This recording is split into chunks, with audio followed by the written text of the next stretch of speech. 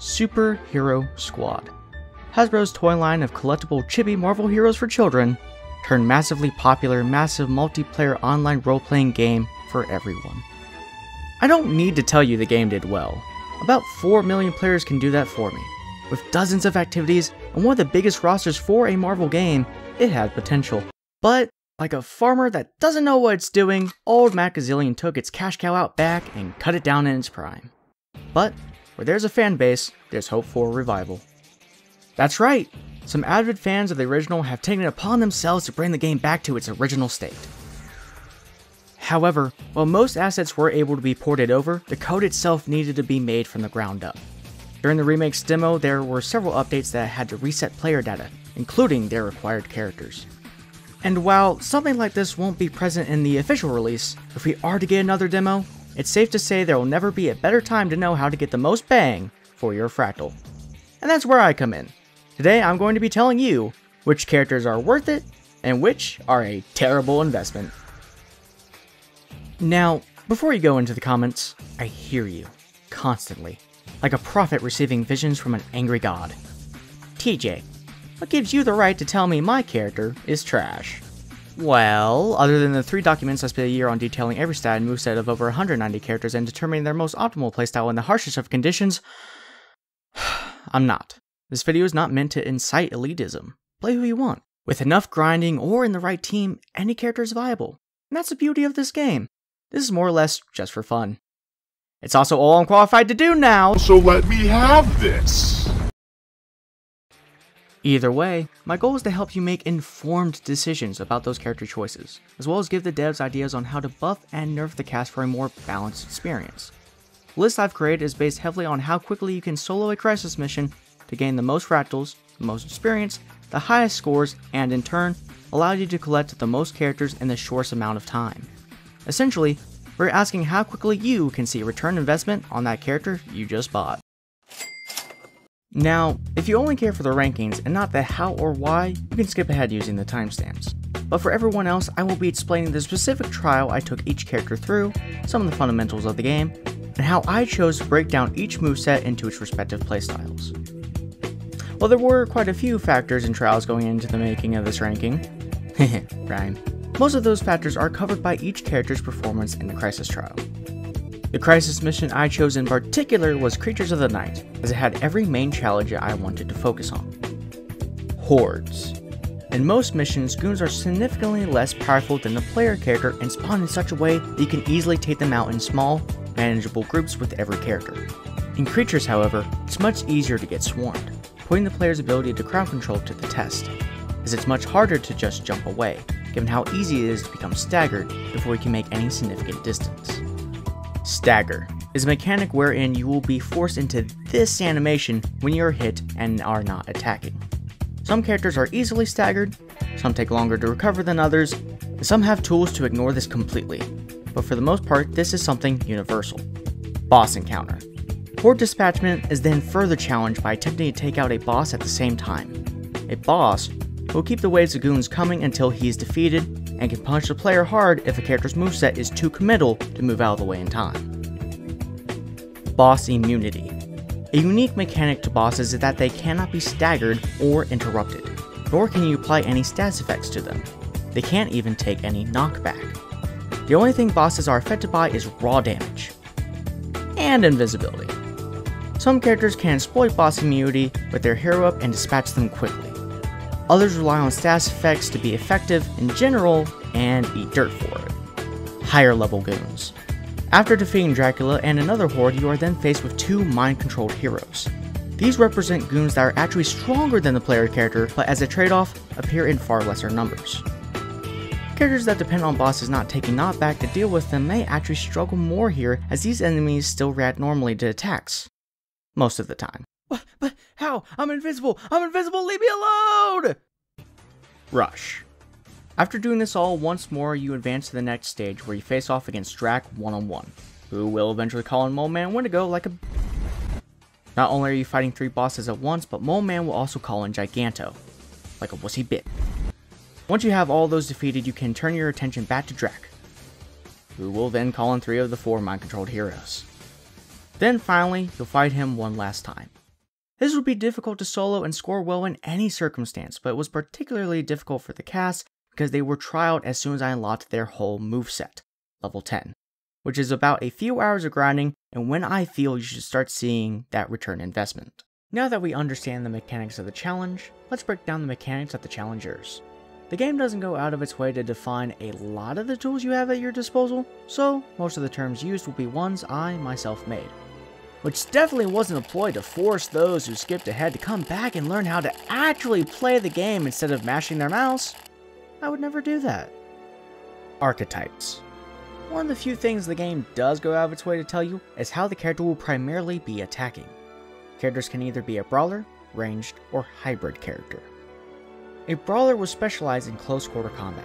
This means that to be in range, everyone you're attacking will have to be in range of you. A brawler will need something to dominate the field, or else they will be overwhelmed on the front lines. Whether this be enough damage to end the encounter quickly, a good amount of status effects, so you're attacking your opponent more than they can attack you, or enough defenses to just tank the damage. A bad brawler will have none of these qualities and little to no crowd control. A terrible brawler will focus heavily on a single target despite regularly getting themselves surrounded. A ranged will specialize in attacking from a distance. However, given the pace of the gameplay, enemies will eventually get in your face. A ranged character needs something to punish them hard for doing so, or have more tools at their disposal to circumnavigate the issue entirely.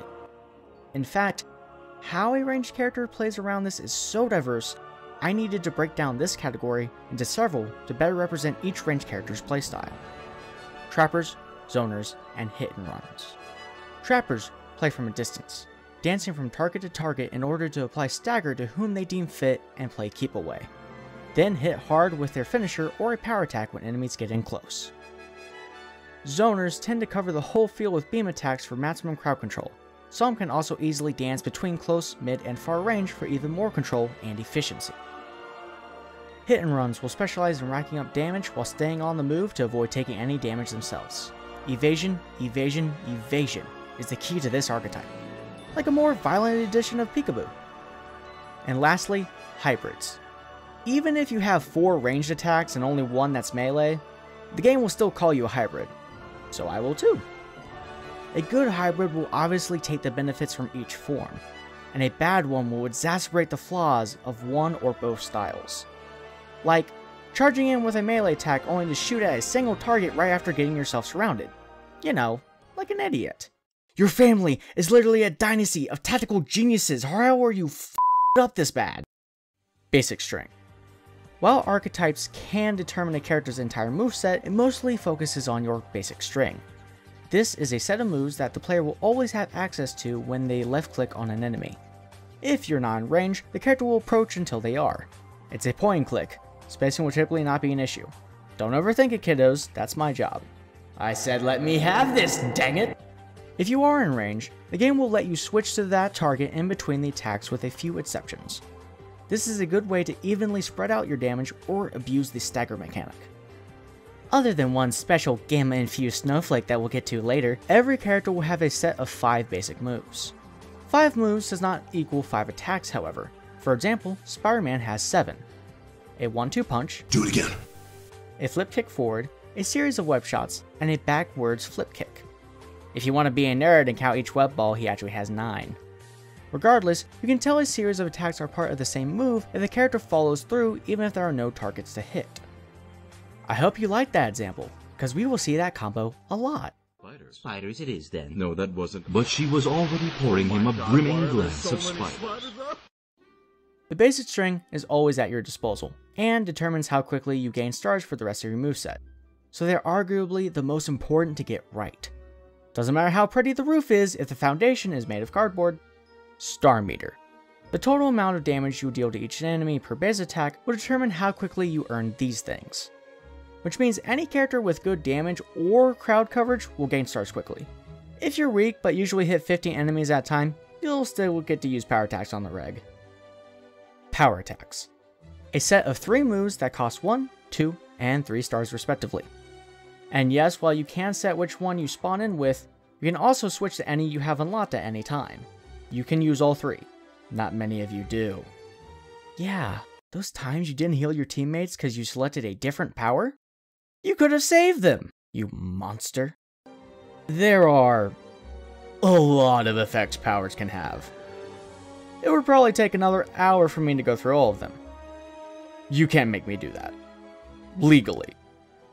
No. No, no. Please. God, no. No, please. No. However, I can abbreviate them into the following categories. Destructive. These are honestly more harmful to use for you than anything else. They leave you vulnerable or make a bad scenario worse. Destructive power attacks can have their uses, but generally, you'll die for showing these powers any love. Throwaways. These aren't terrible, but they can feel like a waste as they don't really affect the flow of combat. If anything, you could have achieved a better result with another attack. Think throws that only hit one enemy and will stun them as long as the end lag of the move. Uncomplimentary. These powers would be good had they been part of a different moveset. It doesn't make sense to push enemies back only a little if you have to walk right back into range to attack again. For these next two, in the sake of being succinct, will be what I focus on in the breakdown. Assume the rest are the three types I just mentioned and not worth using. Complementary. These powers go hand in hand with other moves and the overall playstyle. Like a character with invisibility having a big 3-star power attack to come out of stealth with for a highly damaging surprise attack. Exploitative. These powers would be useful no matter who you gave it to. These powers will absolutely carry a less than stellar moveset due to its effects. General rule of thumb, your first power attack should help you in a pinch, your second should be able to shift the flow of combat to your favor, typically with boosts, and your third should be a discount hero up when you really need a powerful attack sooner rather than later. Boost. Typically activated with the second power attack, these are short-term buffs the player can apply to themselves. These can either be multiple buffs across several moves, 2 boosts, or multiple buffs contained in a single move, 2 in 1 boost. I will be differentiating the two via the text you see on the screen now. And yes, this is important.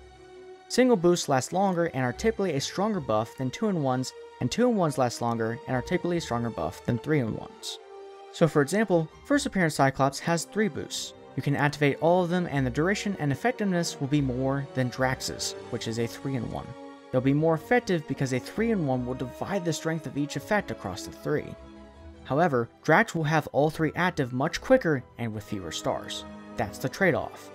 So no, a character with only 1 boost is not objectively worse. It all depends on how a boost can help that character specifically, whether or not they rely too heavily on it, and if they will be at a loss when they cannot use it safely. Such is the case for characters that don't have an attack attached to the activation, nor any status effects to cover the startup. While there are 5 boosts in the game, you can only have 4 with a power attack. Damage. This increases the strength of all of your attacks for a time. Doi. But there are a select few with an additional effect that I've dubbed the Intuple Knockdown boost. Intuple Knockdown. This, in addition to strengthening your attacks, applies a knockdown property to all 9 of a character's moves for every single hit. This is extremely useful, as enemies that would usually mop the floor with you can no longer stand to throw a punch during the entirety of your combo. Health. Some characters actually regen HP as a passive, but a health boost will do this more quickly and in a greater quantity. Armor. This will lessen the damage you absorb when hit, keeping you in the fight just a little longer. Super Armor. Very few characters have a unique trait in that their armor boost also makes them uninterruptible while it's active. We will dub this variant with my favorite cheese in Smash Bros. No, not that kind, but I respect your taste. Good choice. Speed. Probably the least effective boost. This increases your movement speed, but only your movement. Attack speed will stay the same, which is real unfortunate for some slowpokes we will cover today, though this boost can still be useful in quickly evading and gathering consumables. Hero Up. And lastly, you can spend the whole meter for one massive attack that is generally the hero's most powerful tool.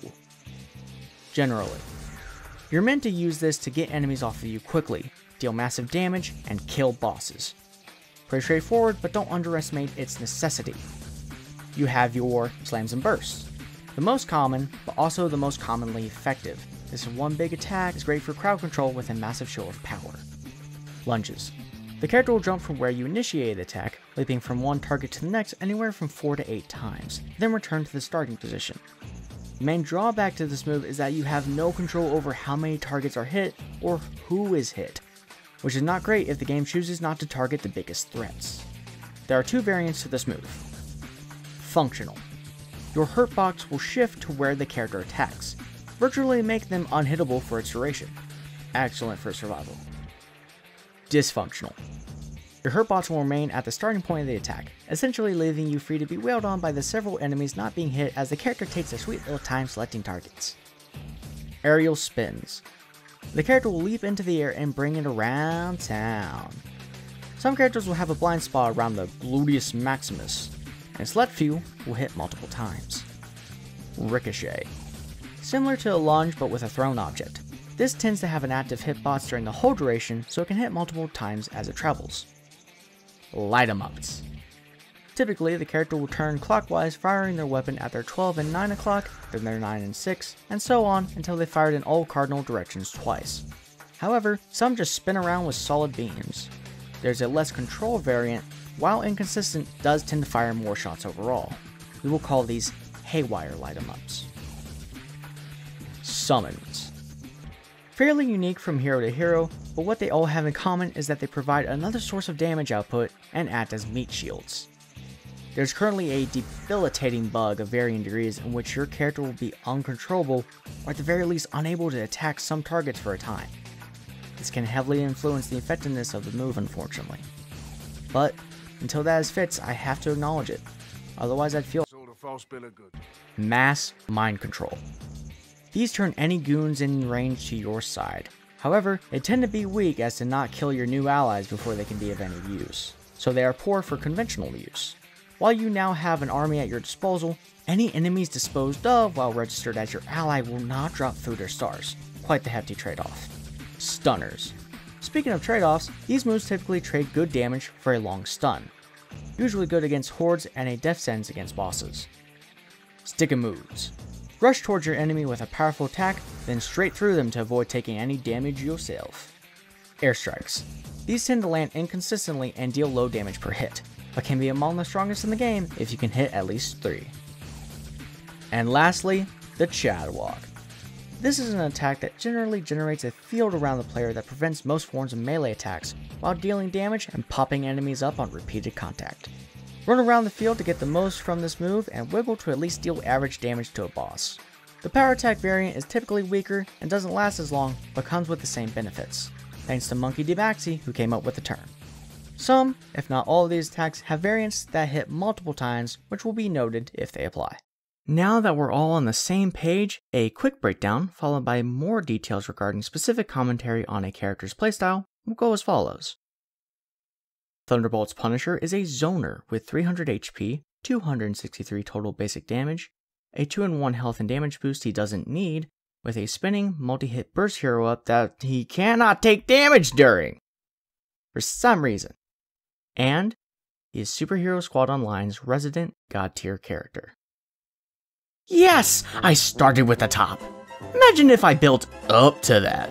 That's the equivalent of starting your fighter pass with a completely unexpected character at an unexpected event, then ending it over a year later with the 10th fighter from Fire Emblem on a random Tuesday, also known as anticlimactic. Against all reason, the emo dad who lives in his van was made stronger than gods, devils, and just anyone who can canonically whip his ass on the regular. Everyone! He is beating the second strongest character in the game by almost double, because the original team wouldn't know balance if I hit them over the head with a Wii Fit. At level 1, he will deal over 1,000 damage with his hero up, and because, I repeat, he takes no damage during it, you can maximize your HP regen with the boost. This essentially makes him immortal and able to solo the crisis with 0 deaths as soon as you acquire him. Not sure where that came from, but let's continue, working our way down from here. These next 2 characters also managed to avoid death completely, due to their abundance of overpowered complementary tools and death cheats respectively. However, it wasn't as brain dead easy as the roided uncle with the school shooter aesthetic. Daredevil is a brawler with 350 HP, 178 total basic damage, 1 exploitative and 2 complementary power attacks, a speed boost and a 2-in-1 health and damage boost, with an aerial spin and summon hero up. Shadowland is packed with tools that perfectly complement his fundamentals, and as icing on the cake are all the strongest variants of those tools in the game, for some reason. He's close range, so he benefits greatly from his first power attack, which flies him right to the intended target. You can select anyone that you want and he will always go straight to them. Anyone in front of that target will be kicked as well, usually for a one-hit kill. This is where his speed boost can be found, overwhelming goons even further with his superior movement. Speaking of boosts, the 2-in-1 is contained in his second power attack, an amazingly powerful flip kick that provides some decent crowd control. His third power is the strongest third power in the game. 1, 2? Nah, just one, lights out lad. There are moves similar to this, but none as powerful that hit as many targets.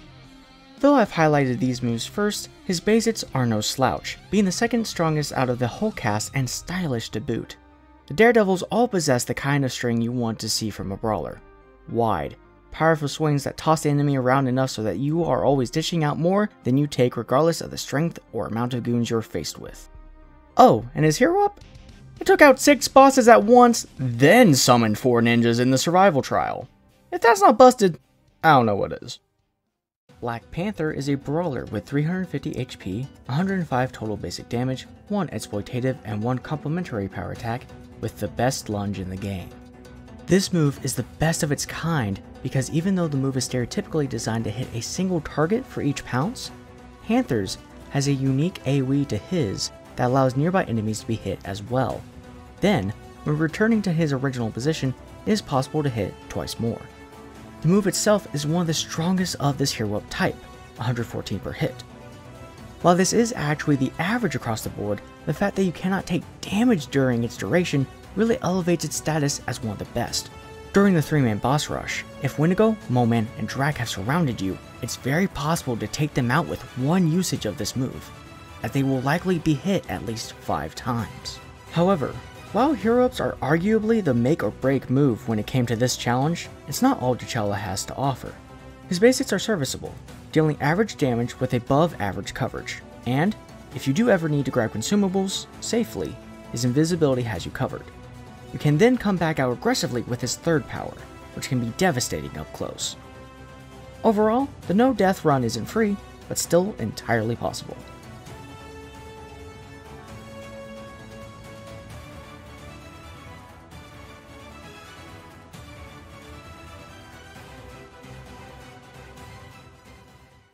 Next, we have the S tiers.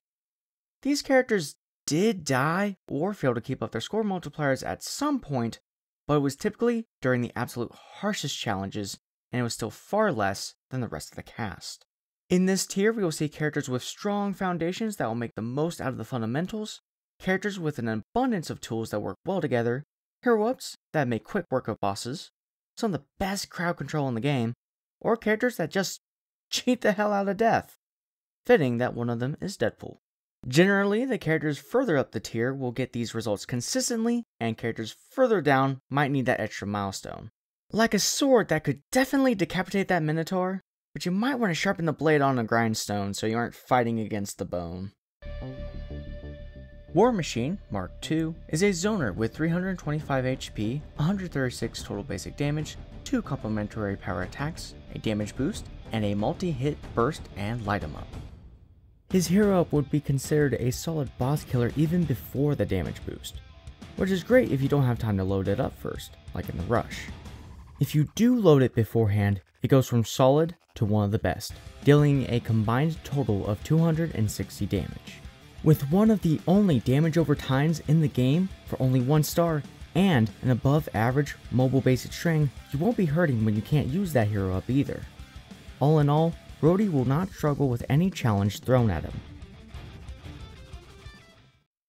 Ronin is a brawler with 350 HP, 160 total basic damage, 3 complementary power attacks, a 3-in-1 in-double knockdown speed and armor boost with a slam hero up.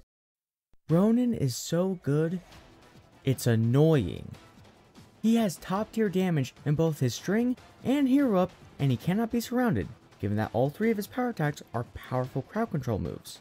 His basics will even cover him from behind, making him the most effective brawler with an in-double knockdown. Other than that though, he's just a dude swinging a hammer. I've never been so bored while wrecking house. Edgy Wolverine is a brawler with 300 HP, 73 total basic damage, 3 complementary power attacks, a 3-in-1 intuple knockdown, speed, and health boost with a summon hero up, and passive healing. Conjuring some of the best X-Men at his side for his hero up, a 3-in-1 intuple knockdown boost with an attack attached, along with solid powers and one of the fastest attack speeds in the game. I think we can forgive him for his weak damage output. X-Force Wolvie is easily the best of his kind.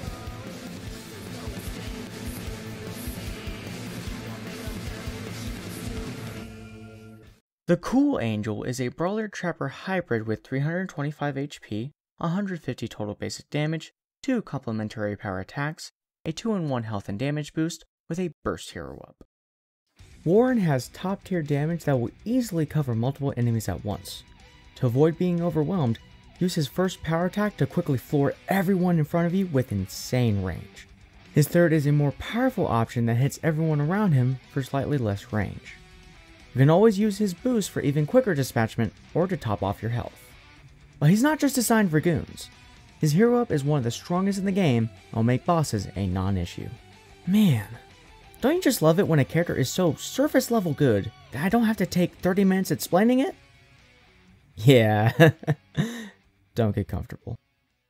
Ant-Man is a brawler with 350 HP, 154 total basic damage, 1 exploitative and 2 complementary power attacks, a speed boost, and a burst hero up. Though, technically, Ant-Man's boosts don't end there. Or should I say, debuffs. For his second power attack, Ant-Man tosses a grenade that shrinks a ridiculous amount of enemies.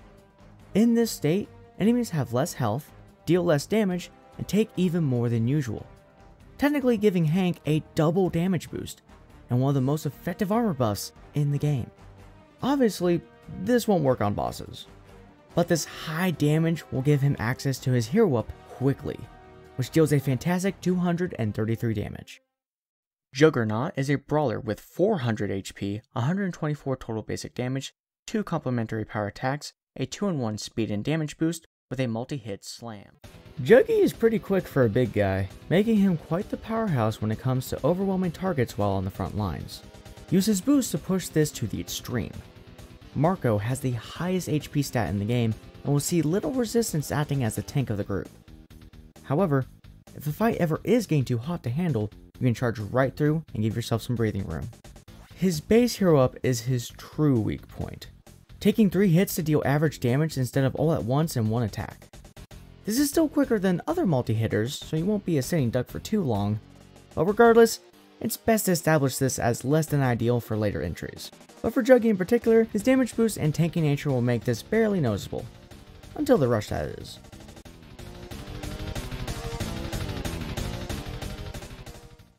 Carnage is a hybrid with 290 HP, 112 total basic damage, 1 exploitative and 2 complementary power attacks, a 3-in-1 damage, health, and speed boost with a haywire light 'em up. Though his basics are solid, with wide swings and decent movement that acts as a perfect blend of the other archetypes, his main source of absolutely f***ing wrecking is 2 of his power attacks in tandem. Using his third, you'll activate one of the strongest Chadwalks in the game. Apply the boost on his second, and now you're Speedy Gonzalez if he was a wrecking ball. With this method, not only are goons no match for Carnage, you forget all about his slightly below average HP. Getting the maximum return possible from the boost as the field of tentacles ensures you receive as little damage as possible during it. This leaves only bosses as the ones who could possibly take advantage of Carnage's weak point, but the potential 300 plus damage on his hero will consistently prevent them from doing that. Basically, Carnage is unstoppable. Oh my god, this hero killer is unstoppable. Rocket is a hit and run with 300 HP, 123 total basic damage, 2 complementary power attacks, a 3-in-1 intuple knockdown, health, and armor boost with a haywire light 'em up airstrike. Rocket is a ranged character meant to be played up close. It's a perfect analog for the character. I love it. The optimal playstyle is so in your face, despite his archetype making you think he'd play differently.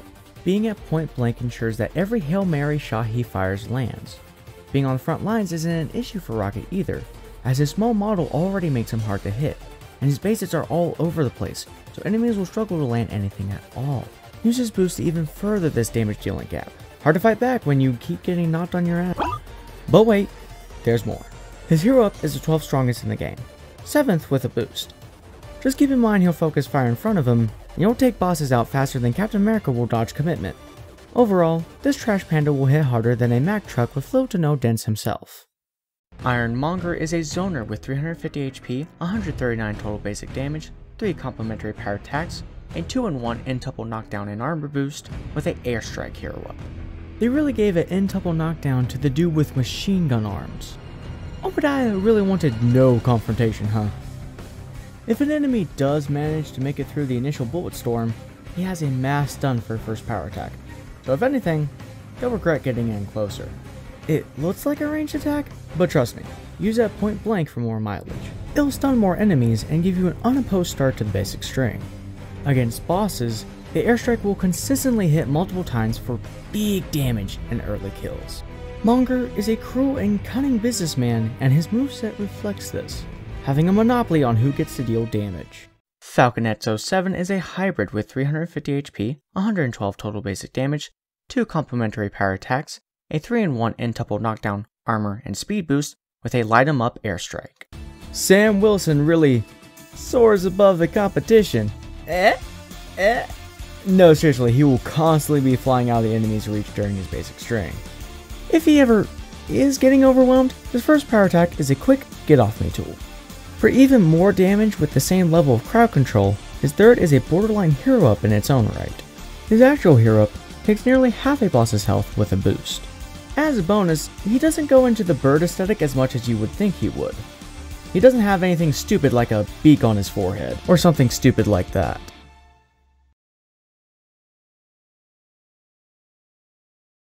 Future Foundation Mr. Fantastic is a brawler with 350 HP, 140 total basic damage, 3 complementary power attacks, and a slam hero up. Reed is all about star management, with all 3 power attacks providing amazing crowd control, having some of the best coverage in the game and knocking down everyone hit. You just have to decide how much you're willing to spend. Do you want to spam his first or hit harder with his third? There's no wrong answer here really, except maybe a sense of fashion. Not only are his basics on the high end, but so is his hero up, so while his crowd control alone leaves him unopposed in most fights, he won't be hurting for raw damage against bosses either. The Cyclops that preferred yellow spandex is a zoner with 300 HP, 135 total basic damage, 1 exploitative and 2 complementary power attacks, a speed, armor, and damage boost with a stunning burst hero up. Like I said before, Cy has a boost for every power, which on its own is immensely useful, but each power attack has its own benefit even without them. His first will floor a ridiculous amount of enemies, giving him a leg up against even the tougher goons. His second will push them back for some breathing room, and his third can be used to gain even more distance as Cyclops will roll back after firing a beam for decent damage. If the overall range and raw damage of his hero up didn't take out an enemy, it surely will do so the second time. Not much goons can do to stop him, as the hero up will leave them stunned for quite some time.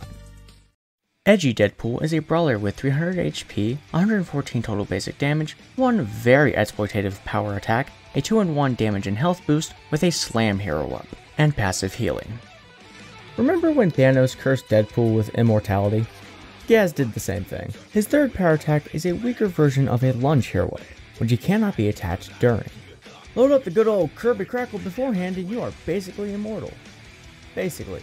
It's not foolproof, but DP is more than just bouncy fun time. The sword attacks in his basic string have great coverage, and the mount is a great way to keep up the assault while getting out of danger by switching targets as you go into it. The range on the move is pretty ridiculous for a brawler, so you can use this as an aggressive movement option quite often. It's awesome. His hero up isn't anything to write home about, but it gets the job done. All in all, a solid and satisfying choice.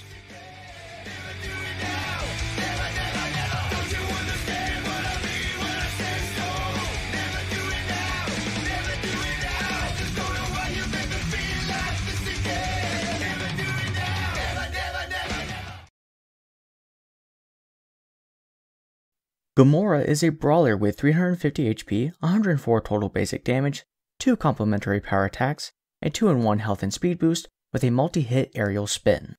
Gamora is the only character who possesses a faster attack speed that doesn't take a huge cut to her overall damage to compensate. Her first power attack is just as fast, flooring everyone in front of her. If you ever need some breathing room, use her third to plow through enemies. All these attacks have great coverage on top of keeping her mobile. Gamora's hero up is a decent boss killer, given the right spacing, dealing 153 damage. It's not too close, not too far. This should be hard to land, right? Nah. If you just activate it right as she does the flip to finish off the basic string, you'll always land all 3 hits.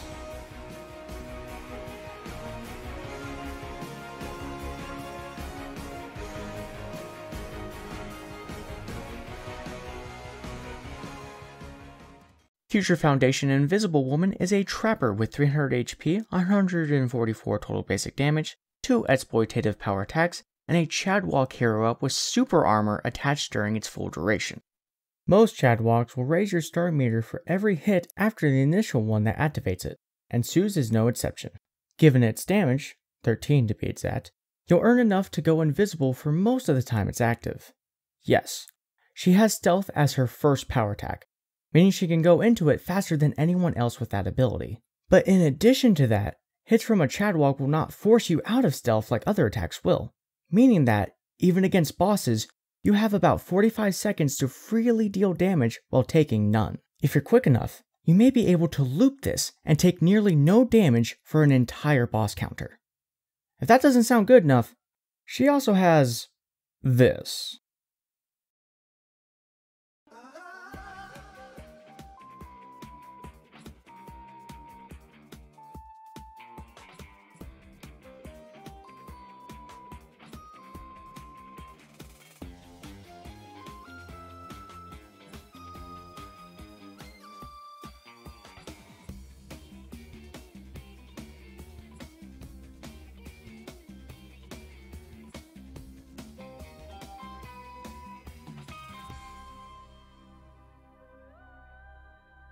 Annihilus is a hybrid with 275 HP, 87 total basic damage, 2 complementary power attacks, a 3-in-1 health, damage, and armor boost with a summon hero up.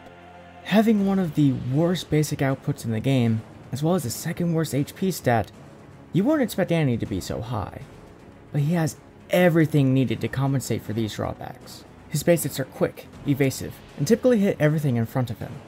His boost will supercharge these defenses, and he has a mass stun as his first power that you can use to load them up safely. This, combined with his hero up, providing 4 meat shields, ensures that Annihilus is never overwhelmed.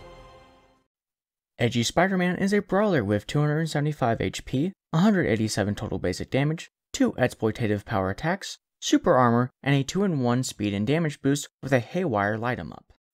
Just like Annihilus, Spider-Man from Earth 8153's biggest weakness is his health.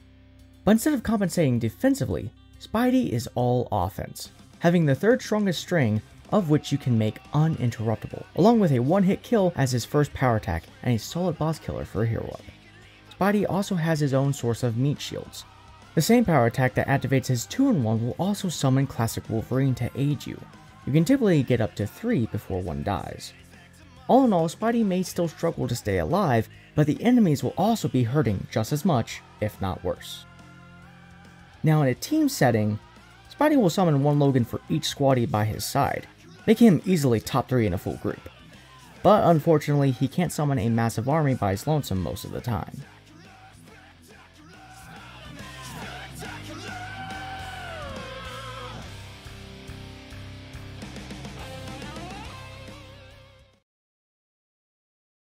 Puny God is a hybrid with 350 HP, 93 total basic damage, 3 inconsistently complementary power attacks, a 4-in-1 boost, and a summon hero up. While below average, Loki's basics are mobile, with wide swings and a pattern that makes the most out of the 2 main archetypes. Its real weakness is that it is far too easy to turn your mind control slaves against you with some unintentional whacks in their direction. This is hardly a deal breaker though, as the mind control move itself is your first power attack, and will net you multiple allies in one use, so just spam it. For even more of a leg up, Loki gets every boost in the game in a move that already deals 40 damage on activation, for very decent crowd control. Speaking of, his 3rd can be used to move through the large groups, most of the time. What's odd about Loki is, while every other summoner gets all their allies right off the bat, he gains his over time. The best of these is really Hawkeye, who won't join you until level 20, so Avengers Loki's full potential is still a bit of an investment. But the initial attack is still immensely powerful, and the Chitauri can be helpful obviously.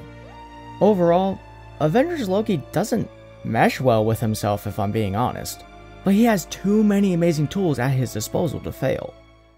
RoboCop Spider-Man is a hit-and-run trapper with 275 HP, 84 total basic damage, 1 exploitative and 2 complementary power attacks, and a light 'em up. Another low damage, low health character in S tier? Yes, you fool! Re-examine your personal biases, because your boy has earned that spot as top 5 Spideys. Use his stealth field to keep your health topped off. Then, line up his first power attack for a mass stun, or just whip out his third to come back with an advantage. Not that you need to do this given his great mobility and stats effects in the basic string. His hero up is where he really shines. 93 damage per web ball, 2 web balls per each shot, firing in each direction twice? The math is simple, folks. Now that's a lot of damage! It also helps that Peter is one of the few light 'em ups that have the bright idea to fire as he turns, but there's no wide blind spot. Biggie Tim Spider-Man is a hit and run with 275 HP, 101 total basic damage, 1 exploitative and 2 complementary power attacks, a 2-in-1 in-double knockdown and armor boost with an aerial spin hero up. Yet another low HP boy. He's a spider, what'd you expect? Big Time is the purest and maybe most satisfying example of a hit and run. He peppers on damage while leaping side to side to avoid taking any himself. But where he really stands out is having an in-double knockdown tied to his stealth activation, which has a hitbox. This makes the move all too safe to spam, so that not only is Peter never overwhelmed, he is rarely opposed. You can also come out of stealth after topping off his health with either of his other powers, which all now deal knockdown and deal extra damage. The only place he'll really suffer is the rush, and even then, he is thriving.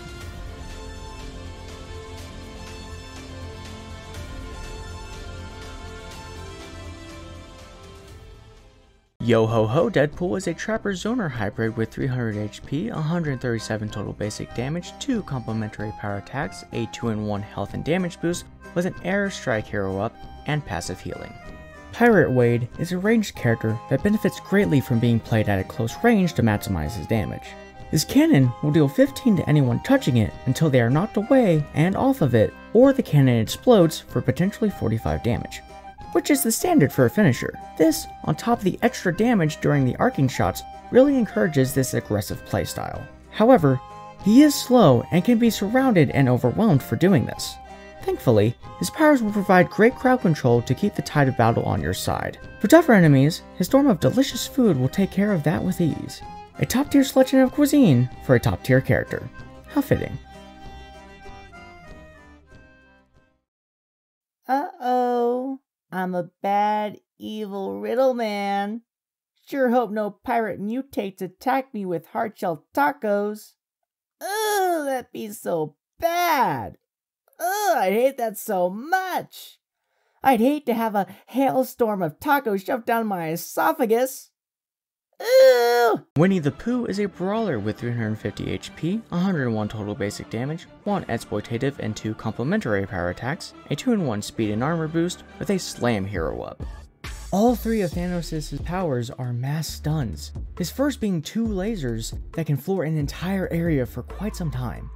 His first is a humongous denial to everyone who just dropped in looking to throw hands. His other tools are serviceable with decent range and average damage, but he could be dealing way less and do just fine given his utility.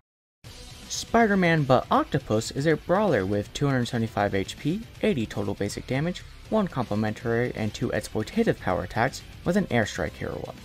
Unlike other heroes with an airstrike, Superior Spider-Man has the ability to move before the end of its duration, allowing him to get started on another rather quickly. Assuming you would even need it, as this is by far the most damaging airstrike available, consistently taking lone bosses out in a single use. His basics are quite meaty, outranging most of the opposition for a natural advantage against hordes. If he is getting overwhelmed, his first and third power attacks are great plow-throughs. His first has a high priority of moving through targets, while his third emphasizes damaging them while you do so for slightly worse movement. Stark Industries brand Spider-Man is a brawler with 350 HP, 102 total basic damage, 1 exploitative and 1 complementary power attack, a 2-in-1 health and armor boost with a slam hero up. His third power attack is a solid boss killer, dealing 174 in total. Using this instead of his ironically weaker, but still above average, hero up leaves Peter free to load up his boost with his remaining stars, which is a great backup in case you get interrupted. Or if you really want a speedrun, leaves you only 1 star away from hitting it again.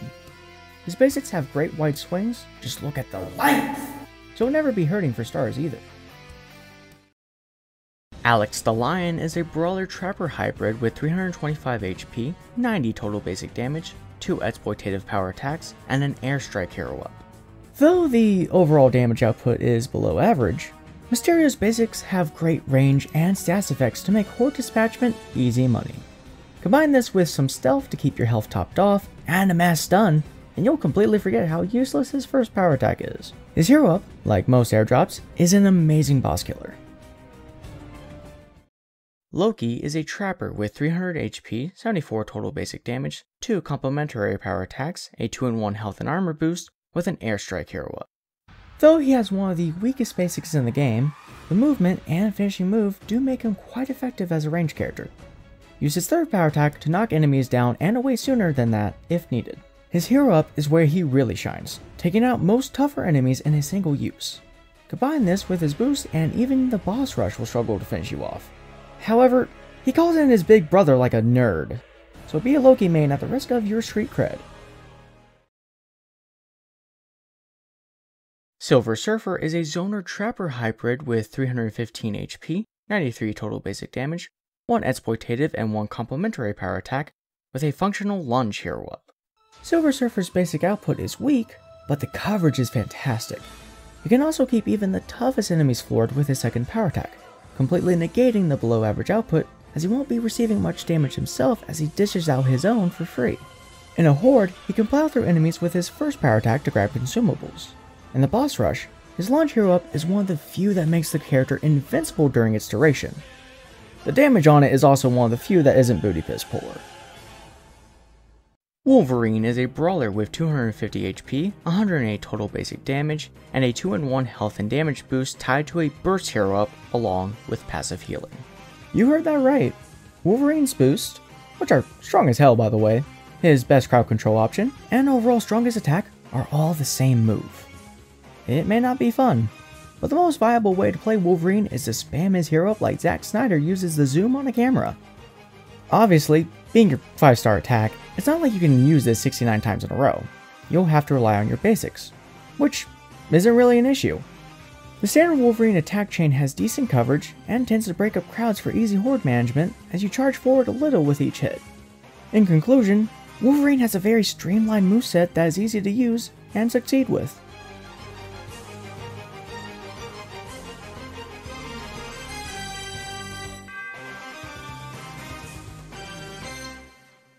Miller Time Daredevil is a brawler with 315 HP, 127 total basic damage, 3 complementary power attacks, an in-tuple knockdown boost, and an aerial spin hero up.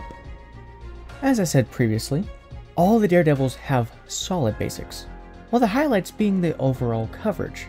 Combine this with a long-lasting in-tuple knockdown that you can boot up safely, and then some, Matt's mostly untouchable. And though they are weaker, he does have all the same power attacks as Shadowland.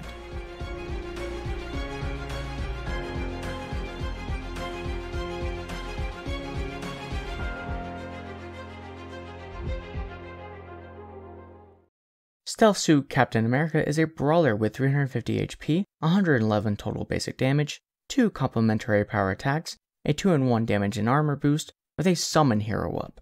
Though his damage is average, its range and stats effects will keep large crowds under control as Cap dwindles their numbers.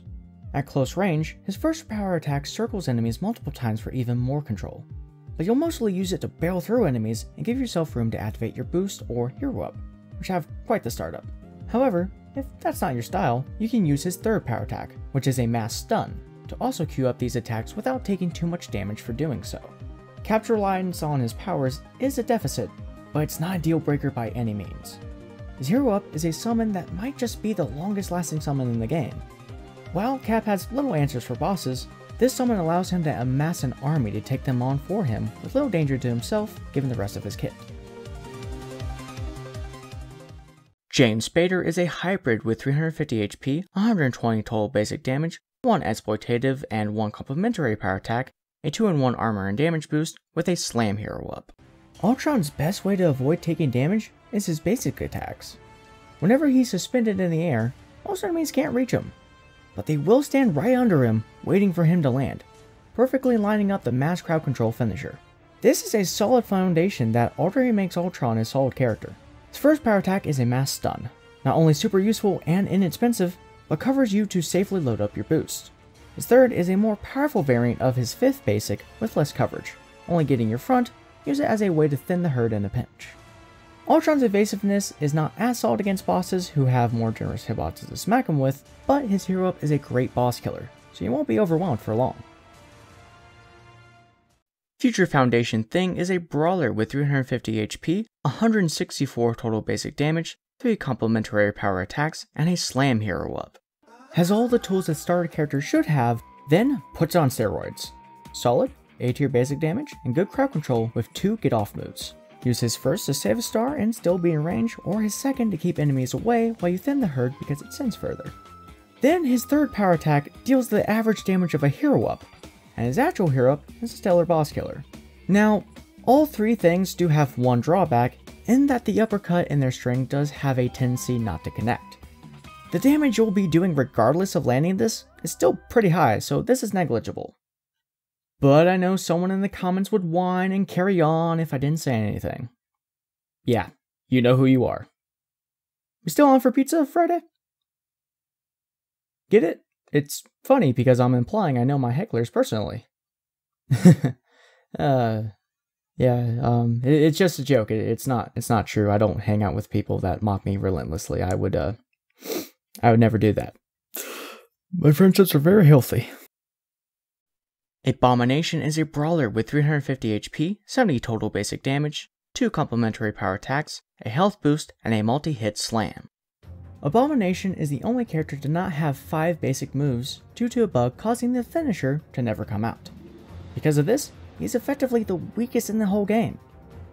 But this is his only weakness, and he has all the tools necessary to make you forget it's even there. His hero up alone more than carries the weight, with quick attacks that leaves everyone stunned, then knocks them away. Just one use will nearly take out a tough goon. Combine this with his ram and health boost, and the only place A-Bomb really struggles is the rush. Well, that and a fight with himself.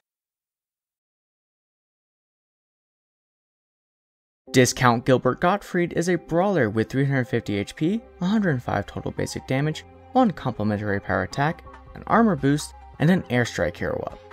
Impossible Man has slow, average damage basics, but his second power attack will allow him time to get his string started unopposed. Plus, the wide swings will give you quick access to his much better boss killer hero up that carries him through even the boss rush. Tony Coolest Real Name Masters is a brawler with 350 HP, 86 total basic damage, 3 complementary power attacks, a 3-in-1 intuple knockdown health and armor boost, with a slam hero up. Taskmaster's hitbox on his 3-in-1 boost activation makes the move very safe to spam. Even if it didn't, his first power attack will plow through enemies and would provide the necessary breathing room. When it's active, the first 2 sword swings alone will make him untouchable. The actual damage buff will turn his third power attack into a mini hero up and his actual hero up into a decent boss killer. Obviously, Tasky relies heavily on his boost, and can be ineffective without them, but has all the tools needed to activate it as much as necessary and keep the advantage. Spicy Phoenix is a hit-and-run trapper hybrid with 325 HP, 88 total basic damage, 1 complementary and 2 exploitative power attacks, a health boost, and a burst hero up. While DP Jean is one of the weakest in the game, she has so many ways to deny taking damage. The best way to play her is to use her basic string at a range with her health boost loaded. Anyone that gets too close will be bapped away with little to no harm to Jean, who would just heal anyway. You can always keep a comfortable distance away using her first power attack, which will also help keep bosses off of her. Agent Coulson is a trapper with 300 HP, 147 total basic damage, 3 complementary power attacks, and a summon hero up. Agent Coulson is a solid ranged character, best played on the front lines, with good get-off-me moves towards the end of his string. His arcing shot and grenade really encourages being at point blank as well, in order to maximize damage. His car has decent horizontal range in addition to hitting aligned enemies, knocking them down for an easy advantage. His third power attack acts as a quick hero up if you don't want to use a summon just yet, and said summon is solid, helping with the boss rush tremendously. Tuxedo Thing is a brawler with 350 HP, 144 total basic damage, 3 complementary power attacks, and a slam hero up. It's everything we've seen before, just much weaker. However, Thing's fundamentals and tools are all you really need regardless of damage. Thing is exactly like his Tuxedo variant, but with much less dapper drip. 90 Cyclops is a zoner with 300 HP, 101 total basic damage, 1 exploitative and 2 complementary power attacks, a damage boost, and a burst hero up. With less boost and damage than his stronger variant, Scott has a bit more trouble with bosses. Luckily, his damage boost lasts for quite a while, so even if he relies on it, you don't have to spam it. Overall, you'll still come out on top even in the boss rush, and his lower damage is no issue against tougher enemies at all since he can just stun lock them. Jared Leto is a brawler with 350 HP, 104 total basic damage, 2 complementary power attacks, and mass mind control. Morbius has a well-balanced mass mind control. I'd go so far as to say it's the only non-shit one. It's weak enough that your army won't immediately die helping you, but not so weak that you can't use it for pure damage in a boss fight. Now, his range will likely get them to turn on you, as it's hard to not hit your allies, but the range on the hero up itself will give you so many that you'll have a lot of expendables regardless. If anything, it helps avoid the no consumable supply trade-off that some mind controllers have. Speaking of his basics, while average, they're quick, mobile, and the status effect at the end ensures hordes are a non-issue. His powers also provide great crowd control if needed. You can't catch me, I'm the fastest thing alive. I was thinking about why so many in the radical left participate in speedrunning. Huh? The reason is the left's lack of work ethic. What? Go fast, rather than do it right. And in a Petersonian sense. Petersonian? To elevate alternative sexual archetypes in the marketplace. Fastest mutant. Father, what the f*** are you talking about? You're a beta male, Pietro. Quicksilver is a hit-and-run brawler with 275 HP, 99 total basic damage, 2 complementary power attacks, a speed boost, and a haywire light 'em up. Quicksilver is a hit-and-run with way too much pep in his step, often running so far that he can't continue his combo. This can be frustrating, but it's still very effective at avoiding damage. His hero up will more than make up the damage difference with its sheer power, hitting a maximum of 14 times for 216 damage, and Pietro will likely take none himself during its duration. Wow. That was just 6 inches shy of a quarter of the cast in S tier. Maybe the game is more balanced than I thought. Or maybe I just played really well. Perhaps 'twas I, who was the S tier all along. No? Okay. Just short of greatness, we have the A tiers. These characters do take some optimization on your part to succeed, and will definitely need to achieve the next milestone to get adamantium consistently, but will still really only struggle in the rush or against tougher goons respectively. It is really weird to see Iron Man 2020 eat against a dude with a stick, but then one-shot winter-flavored Bigfoot. Either way, still a solid selection of characters, but their weaknesses are more visible. Towards the very top, we will see characters that I was capable of getting S tier results with, but it felt heavily based on RNG. So, I dot them points to compensate for potential bad luck.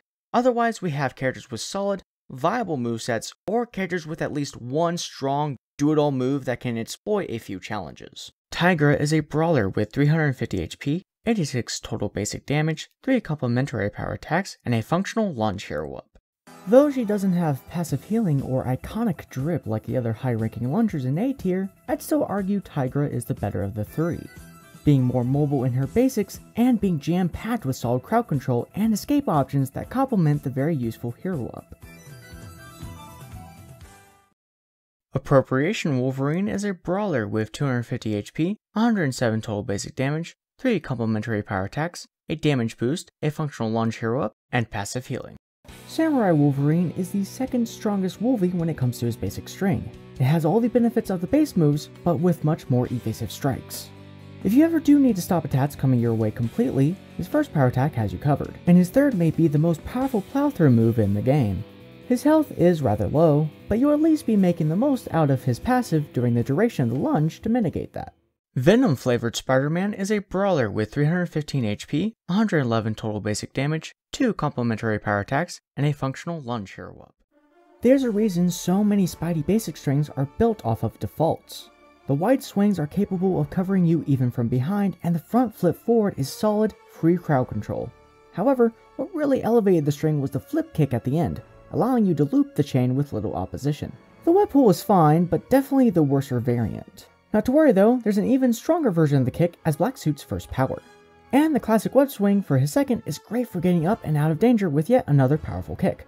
His lunge is on the weak side, but in exchange for no damage, still worth it. Sebastian the Crab is a Zoner Trapper hybrid with 350 HP, 84 total basic damage, 2 complementary power attacks, a 2-in-1 damage and armor boost with a burst and light 'em up. Winter Soldier ironically deals with bosses better than higher level goons. His hero up can easily deal over 300 damage and take the big boys out quickly, but against goons they'll be floored and pushed away by the first hit and likely only eat 100 damage. His basics are too low damage to compensate, but deal with hordes quite well, especially given his movement. Use his second power to get some breathing room, armor up, increase your damage, and hit 3 waves of aligned enemies. If you prefer to do more damage for less utility, his third is a stronger sniper shot. While it hits aligned foes as well, it doesn't apply knockdown like similar moves. Spider-Man Not Spider-Man is a brawler with 315 HP, 101 total basic damage, 1 exploitative and 1 complementary power attack, a 2-in-1 speed and armor boost with an airstrike hero up. Remember a couple entries ago where I sucked the soul out of default Spidey's dick over his basic string? Yeah. Forget all about that schmuck because this clone is a real deal. Instead of 3 web shots directed at a single target, Ben's fourth move continues to play into the strength of the others, and springboards forward hitting many more enemies than Pete. I know we already talked about Otto, but this is the superior variant of the default Spidey combo. His first power attack is a sweep kick that will hit all around you. Use it to stun lock, and no goon can oppose you. His hero up is an airstrike of web balls, each dealing 93 damage each. I was able to constantly hit up to 4 and actually got S tier results in the rush because of it. However, I couldn't influence this at all, and had to acknowledge that this was pure luck. If RNGesus really doesn't like you, it's possible you could deal a below average 93, or even nothing at all, and I did have to take that into account when ranking him. Still a solid character regardless.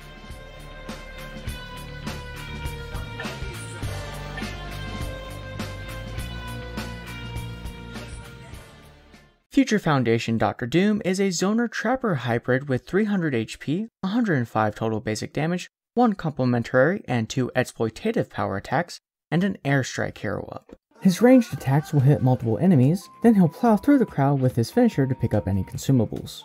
Though they are slow, he also has 2 power attacks that will help keep enemies off of him also. The wall of lightning will hit the whole room, sometimes dealing damage multiple times as the move carts your foe away. This will also knock them down and secure Doom's advantage. His second power is a Chadwalk, which will obviously provide some control and allow Vic a safe way to gather food. His hero up is a solid boss killer, but the end lag can cause Doom to take just as much damage as he's dishing out, resulting in a death or 2. Nova is a Zoner Trapper hybrid with 325 HP, 89 total basic damage, 3 complementary power attacks, and an unique Gravity Well hero up. This hero up will floor enemies and bring them to Nova, which essentially allows you to focus all your attention on a boss because the food will constantly be coming to you. I don't think I need to explain how regularly having a full health bar for free with same-day delivery makes an encounter easy, right? Anyone left alive will be on the ground for quite a bit, giving Ryder more targets to fill the meter even faster and spam this over and over. The knockdown on it is so long that even without additional targets, I was still pretty close to locking tougher goons and came out both encounters unscathed. However, Richie's overall damage output is still quite low. In a boss encounter with little to no goons to exploit, he will struggle. Mario is a hit-and-run Zoner hybrid with 300 HP, 150 total basic damage, 2 complementary power attacks, a 2-in-1 speed and armor boost with a multi-hit burst hero up. Star-Lord is one of the best zoners in the game, with tools to be effective at any range and effortlessly move through both. You can maximize his high tier damage up close, then use Outlaw Charge or his hero up to keep Quill from being overwhelmed. Keep enemies at bay with his Bola. It only stuns a single enemy, but its duration is quite long. His boss management could be better, but the way each tool meshes with the rest of the kit is still satisfyingly good. I feel bad that the character himself has to wear that helmet all the time. They clearly didn't get the rights to Pratt's mutton chops. Poor dude will probably have to live the rest of his life jamming food into a non-existent mouthpiece and pray some slips through. COVID Iron Man is a ranged hybrid with 275 HP, 109 total basic damage, 2 complementary power attacks, a 3-in-1 intuple knockdown health and armor boost with a multi-hit light 'em up. Overall survivability will be an issue for this character. How fitting. He's best played by using his evasive basics, then after flying out of the danger zone, load up your boost for the advantage. You can also opt to fly back in with a mass stun or quickly dispatch with a powerful tri-beam. In the rush, his hero up is an absolute godsend, quickly taking out all threats before they can threaten Stark.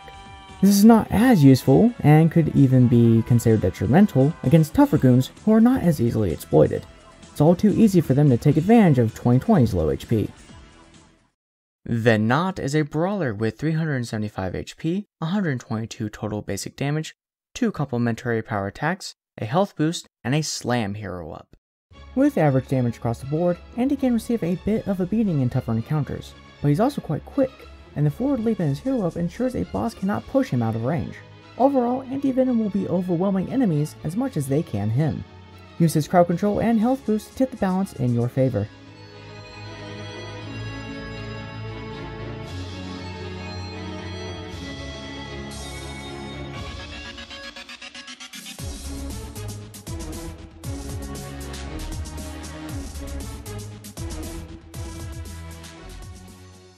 Lizard is a brawler with 350 HP, 113 total basic damage, 1 complementary power attack, a 3-in-1 intuple knockdown health and armor boost, with a slam hero up.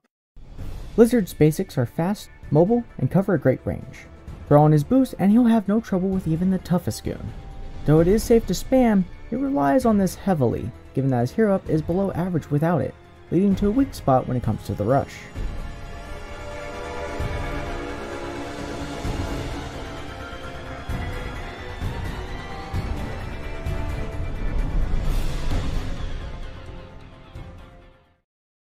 Enchantress is a Zoner Trapper hybrid with 300 HP, 115 total basic damage, 1 exploitative power attack, a 3-in-1 intuple knockdown health and armor boost, with a burst and summon hero up. Enchantress's slow attack speed will leave her to get overwhelmed quite easily. Luckily, her power attacks are perfectly suited to not only keep enemies off of her, but keep them from attacking completely with a mass stun attack and area sweeping sorcery beams for a mass knockdown. And that's before she even applies the intuple to further deny opposition. Speaking of, use the durations of these powers to safely load up her boosts, as the windup is quite long, with no attack attached. This property can make it hard to rely on in boss fights, but she still has one more ability to keep that heat off of her: Ymir Inserter, the 2 biggest meat shields you could possibly ask for. Joe Fixit is a hybrid with 350 HP, 127 total basic damage, 3 complementary power attacks, a 2-in-1 armor and damage boost, with a slam hero up. Hordes are no match for the Great Goliath Gangster, with 3 get-off-me moves and a strain that goes through several foes. However, he has low answers to tougher encounters, relying heavily on his raw damage and tanky nature. Though that can take you pretty far until the boss rush, his boost specifically being quite safe on activation and nearly stun-locking tougher goons. Mr. Fantastic is a brawler with 350 HP, 79 total basic damage, 3 complementary power attacks, and a slam hero up. Though much weaker, this variant still has all the solid tools that made Foundation practically untouchable by goons. Plus, this one doesn't look stupid, so... much better. Arachne is a brawler with 325 HP, 100 total basic damage, 2 exploitative power attacks, and a slam hero up. Arachne has solid basics that will constantly keep battles against hordes in her favor. Using her first or third power attack, she can mass stun and cement that advantage. Her third power is specifically making short work of even the toughest goon. However, the actual damage, while higher than your typical third power attack, is only an okay boss killer, but still doing better than her hero up. She's a bit of a specialist, and will struggle when faced against several bosses at once. as they can ignore her many stuns. Mystique is a hybrid with 265 HP, 117 total basic damage, 3 complementary power attacks, and a haywire light 'em up. Mystique's main claim to fame is her hero up. She focuses fire directly in front of her, so as long as you're facing the boss, you'll take a good chunk out of their health. Her power attacks will help control the crowd, with 2 knocking them down and 1 plowing through them. This isn't how Mystique's powers actually work, but I'll take the utility. Her low HP holds her back and will usually be the root cause of any deaths, though she will generally have no issues keeping enemies off of her. Astonishing Cyclops is a zoner with 300 HP, 135 total basic damage, 2 complementary power attacks, an armor boost, and a burst hero up. I want to dock him points for being 4/5 of a ranged character that slides into melee range halfway through, but given the mass knockdown move beforehand and the range of the moves right after, it's actually one of the most effective hybrid strings in the game. If anything, this move is a great way to gain range for your other attacks, such as his hero up, which is a stunning attack with solid duration, getting Scott through the higher level encounters. However, its damage is below average and the move itself has a lengthy end animation, making him weaker against bosses. However, the range will at least ensure you take out each boss at around the same time before you eat too many deaths. Goliath is a brawler with 350 HP, 108 total basic damage, 3 complementary power attacks, a damage boost, and a slam hero up. Has balanced damage in his basic string opposed to exponential. I can't say that word today, I'm just going to run with that. Being strong from the start at the cost of not having as strong of a finisher as a typical hero. All these moves will deal radial damage and most have a mass knockdown. This leaves Bill with little damage heading his way and plenty of opportunities to load up his damage boost tastefully. However, Goliath depends on these properties to succeed and will struggle slightly in the boss rush, being far too slow without the knockdown to cover him for it. His hero up, while a decent boss killer with the boost, leaves him a sitting duck due to the animation at the end. Captain America is a brawler with 350 HP, 164 total basic damage, 2 complementary power attacks, a damage boost, and an aerial spin. Captain America is a character with high damage across the board, taking out swarms of enemies in just a single combo and bosses with just a few hero ups.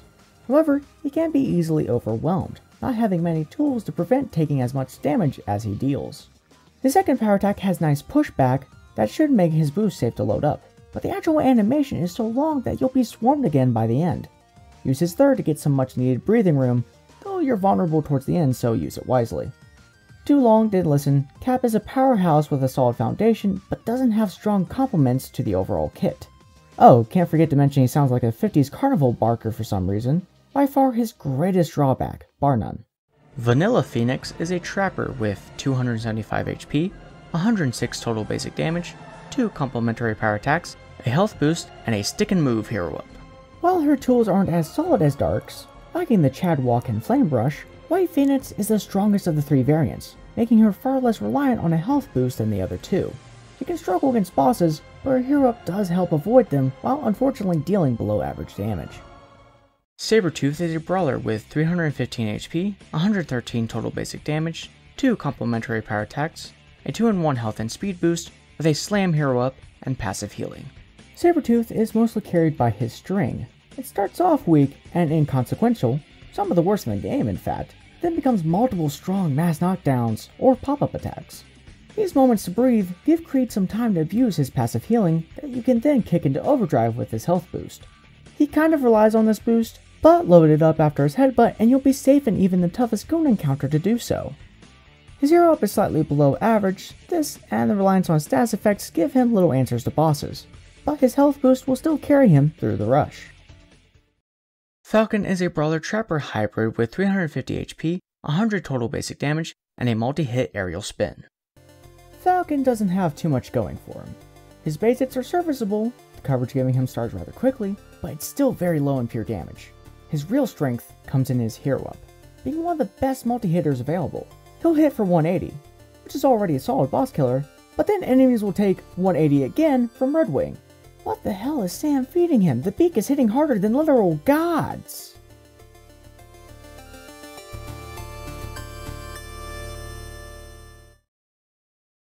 Colossus is a brawler with 350 HP, 91 total basic damage, and an uninterruptible Chadwalk hero up. It's all in the hero up, Sparky. This puppy will do your crowd control, your damage, your defense, your taxes, please your wife, pay your mortgage, make you a star, baby, just sign here. If you don't believe me, keep in mind these two little shits killed nearly everyone else we're going to be talking about, and look at how Peter deals with them.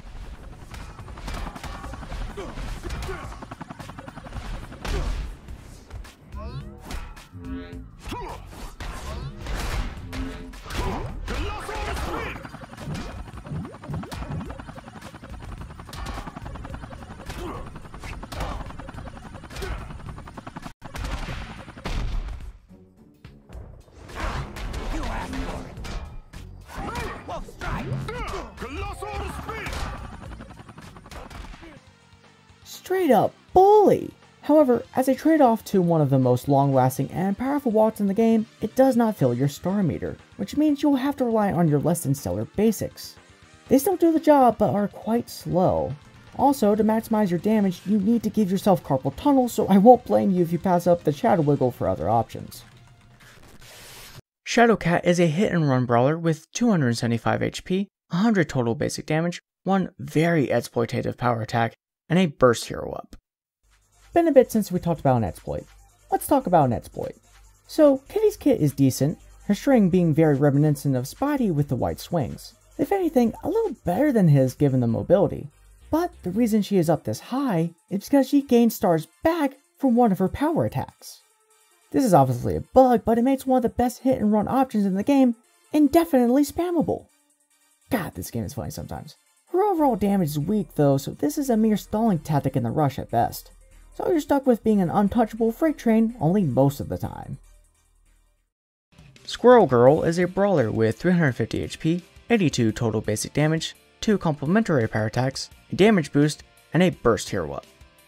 Tagline is unbeatable for a reason. Squirrel Girl has a plethora of mass knockdown attacks, particularly her damage boost activation, making it very safe and useful to spam. While this doesn't help her hero up much, the knockdown of each attack from the swarm will help her take tougher goons head on. She'll really only struggle in the rush. MODOK is a trapper with 300 HP, 143 total basic damage, 1 exploitative and 2 complementary power attacks, and a mass mind control. MODOK has a mass mind control hero up, making even the toughest goon fights a breeze. However, he by far struggles with the no consumables dropped while mind controlled issue the most. And with a below average health stat, MODOK cannot afford to make that trade-off often. Luckily, his super spin can pick up the slack when his hero up wouldn't be a wise move. His other power attacks are also solid get off moves, giving MODOK the edge against hordes. Overall, a solid villain character. Benadryl Slumbercrap is a trapper with 300 HP, 82 total basic damage, and a meaty stunner hero up. Doctor Strange is an incredibly flawed trap character carried by his hero up. Its range is incredible, its damage above average, and it has a long dance effect attached. This allows him to excel in any situation he can use it in, even the boss rush. However, not only are his basics weak and slow, but they're also uncancelable by most options during the 4th and 5th attack, limiting your control and leaving Strange vulnerable.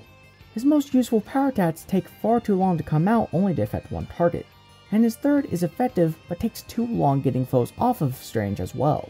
You're best off using his hero up and praying you're not caught in a jam during the end of his string, or commit to never using more than the 3rd attack. Insert transition here. Either just short of A, or just barely crawling out of C, we have the B tier. These characters mostly excelled in some areas, but not as well as those above them. You'll probably need to be at least level 15, or even 20, to succeed consistently.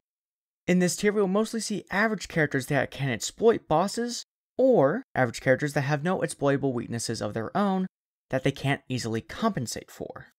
Blade is a brawler trapper hybrid with 350 HP, 130 total basic damage, 2 complementary and consistently exploitative power attacks, and an aerial spin hero up. Oh, did you say Blade? I thought you meant Glaive! No, but seriously, Blade's hero up is the star of the show here, dealing anywhere from 400 to 600 damage to bosses for extremely quick kills. Don't forget about his power attacks though. His 2nd and 3rd have a unique sticky property to them that can make quick work of hordes. Essentially, the garlic or bomb, depending on what you use, will damage whoever it attaches to prior to blowing up. If another enemy touches it, it will transfer over to that target and apply the initial damage again. The explosive will do this multiple times as long as another enemy gets close. The nature of these attacks are finicky and inconsistent, sticking anywhere from just once to 4 times, so don't rely too heavily on them. However, they will complement Blade's basic string perfectly when they do work. New Spider-Man is a hit-and-run brawler with 315 HP, 88 total basic damage, 1 exploitative and 1 complementary power attack, and a multi-hit aerial spin. We've already talked about a lot of spiders, and yet somehow, we haven't even covered half of them. Why are there so many? Miles has all the great tools of the original, solid basic string, and a hero up that can hit 2 to 4 times, but where he's a cut above is his invisibility, naturally giving Miles better survivability than his predecessor. OG Spider-Man is a brawler with 325 HP, 88 total basic damage, 3 complementary power attacks, a 2-in-1 speed and armor boost, with a multi-hit aerial spin. But don't count old Pete out just yet. That hero up still has the potential to deal 440 damage and takes tougher goons for a ride. It's not like you need stealth to succeed with his character. Vanilla Spider-Man is just like first appearance, but with less Ditko drip. So objectively worse. Oni-chan is a trapper with 275 HP, 128 total basic damage, 1 exploitative power attack, a 2-in-1 damage and armor boost with a burst hero up. Onslaught is a character full of good tools, but they just don't work together. He has an additional attack to his basic finisher that only hits at close range, but his low HP, speed, and lack of health boost implies he should never be at that range. Additionally, several of his basics are likely to miss at close range as well. However, his only get off me moves are at the end of his string. The rest will only keep enemies at bay, which are so slow everyone will be getting in your face anyway. So if he is terrible up close and barely decent at a range, why is he up here? That mass mind control and powerful damage boosted hero up carries all day, every day, not counting Tuesdays. Plus when he does land his full combo, it's quite powerful. Comic Accurate Wolverine is a brawler with 250 HP, 113 total basic damage, 3 complementary power attacks, a 2-in-1 damage and health boost with a slam hero up and passive healing. Avenging Wolverine takes everything that makes default work and ruins it. His hero up and boost are separate moves now, meaning he has to load up the buff, then perform the hero up, which he will have to do because the hero up itself does less damage than default did otherwise. The boost attack is also worse in general, adding a uncancelable animation at the end. Sure, it stuns to compensate, but as you know, bosses don't stun. Basically what happens when AV Wolvie is dealing with several bosses is you forego the boost to get a hero up off before you die, which ultimately doesn't deal enough damage to save you from several deaths, as that low HP will start to become an issue. But most of Avenging's downsides are only if you compare him to the original. He still has that solid string of basic moves, his in particular being the strongest of the Wolverines, and his other powers play well into them. His first power attack being great for keeping on the move, and his third being an excellent get-off tool. A downgrade, but still a solid character, and honestly, much more fun to use. Wonder Man is a hybrid with 300 HP, 119 total basic damage, 1 exploitative and 1 complementary power attack, super armor, and a burst hero up. Wonder Man is a perfectly average character at first glance, but has several tools that put him one tier above. His basics are chock full of knockdown properties on top of flying just out of reach of some enemies, making for a clear advantage against goons. Additionally, his first power attack flies through several enemies for decent crowd control. However, it is important to keep in mind that these are all front-focused moves. Simon's backside is rather vulnerable. Even so, his armor boost has this covered with its AoE and makes it so he won't stagger when going to use his third power attack, which is a decent boss killer, though you will still have a reasonable amount of difficulty abusing this move against multiple bosses. Mustard Man is a hit and run with 275 HP, 114 total basic damage, 3 complementary power attacks, and a slam hero up. Iron Man Midas has the maneuverability to avoid taking any damage as he's dishing it out during his basic string. There are also plenty of opportunities in them, such as mass knockdowns or stuns, to use his other moves without being attacked during their startup for a free heavy hit.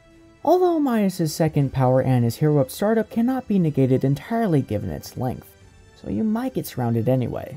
The hero up itself is a decent boss killer, but against several bosses, he's just a little too slow and can't avoid taking damage effectively enough to completely avoid getting the paint scratched. America Machine is a zoner with 300 HP, 90 total basic damage, 1 complementary power attack, a damage boost, and a light 'em up. Iron Patriot is a slightly worse version of War Machine Electric Boogaloo, but he does excel in one area more than his counterpart. This roadie is slightly weaker and doesn't have a DOT. His hero up ultimately makes him worse against high level goons as well, but the move is fantastic at taking out bosses, usually dealing around 300 damage. With great power comes great depression. Spider-Man is a brawler with trapping and hit and run traits, 275 HP, 72 total basic damage, 1 exploitative and 1 complementary power attack, and a multi-hit burst. Being the weakest Spidey with one of the worst HP stats in the game, Noir has a lot to make up for. But he has great crowd control with his flip kick and is unhittable during his 3rd star lunge, so waves will be a non-issue and he can sometimes avoid death in tougher encounters. However, you are likely to die regardless if not narrowly surviving by the skin of your teeth. Is what I would say if he didn't have an odd tendency to become unhittable after using his hero up. This is clearly a bug that I don't see lasting long, so to not completely date this ranking, I'm going to keep him here. But until that's fixed, he's easily top 5. This effect will remain for the entirety of a stage as long as you do not use his 3rd power attack or hero up. I believe this is something to do with his hurt box shifting during these attacks and maybe not fully returning back to normal afterwards? Not sure, but abuse it while you can.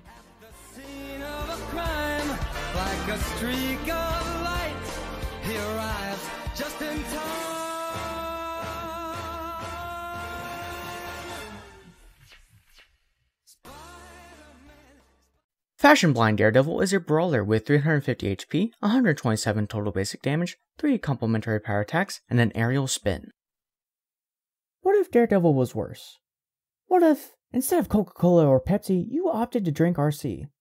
Instead of a lovely day at the beach, you decided to wake up in an alley with no memory of how you got there. That's what classic Daredevil feels like. You are trading the boost that makes you nigh untouchable for 35 more hit points. You traded the move that prevented you from taking any damage for more health for when you inevitably do take more damage because you no longer have that tool. Still solid basics and fundamentals though.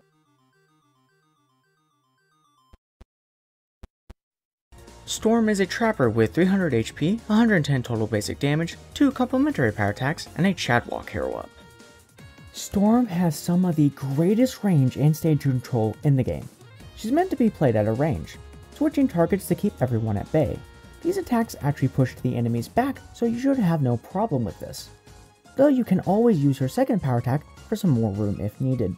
Her 1st power attack is amazing. It applies a storm cloud to a single target that will call down a lightning strike in time with Storm's basics. This means that the target is never out of her range. You can also attack a storm clouded enemy directly to use the lightning like a damage boost. The move itself is rather slow, however, so it's not wise to just apply it willy-nilly. Her hero up, as I said, is a Chadwalk, which is rather spammable as you'll get stars back with it. But Storm is not immune to knockback during its duration, so it's not as good a move against bosses. In fact, Storm has trouble in general with them as they can't be affected by her status effects, resulting in a lower placement despite her utility against other enemies.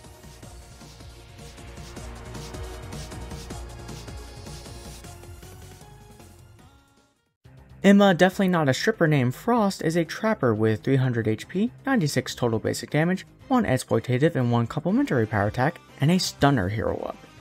A trap character with a twist! Instead of blasting foes away, you mind control them when they get too close. Because all your basics only hit a single target, you won't have to worry about turning them against you. If you do need to hit more than one target, her 2nd power attack has you covered. Her mass stun is also helpful against goons. But given that stunning and mind control is her specialty, she's not good against bosses, taking a decent hit in the rush. Brown on Brown Wolverine is a brawler with 250 HP, 94 total basic damage, 3 complementary power attacks, a 2-in-1 health and damage boost, with a slam hero up and passive healing. A slightly weaker version of Avenging, who'll naturally experience more issues with bosses, but still solid.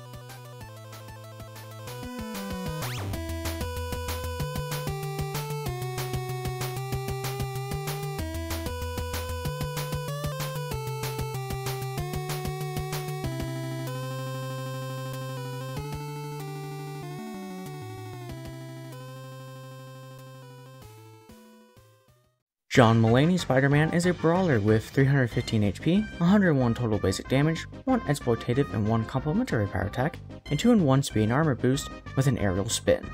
Spider-Ham has all the main tools of Ben Reilly, but trades the airstrike for a default hero up, minus the extra hits unfortunately. While this does mean Porker can't hit as hard, he will be more consistent.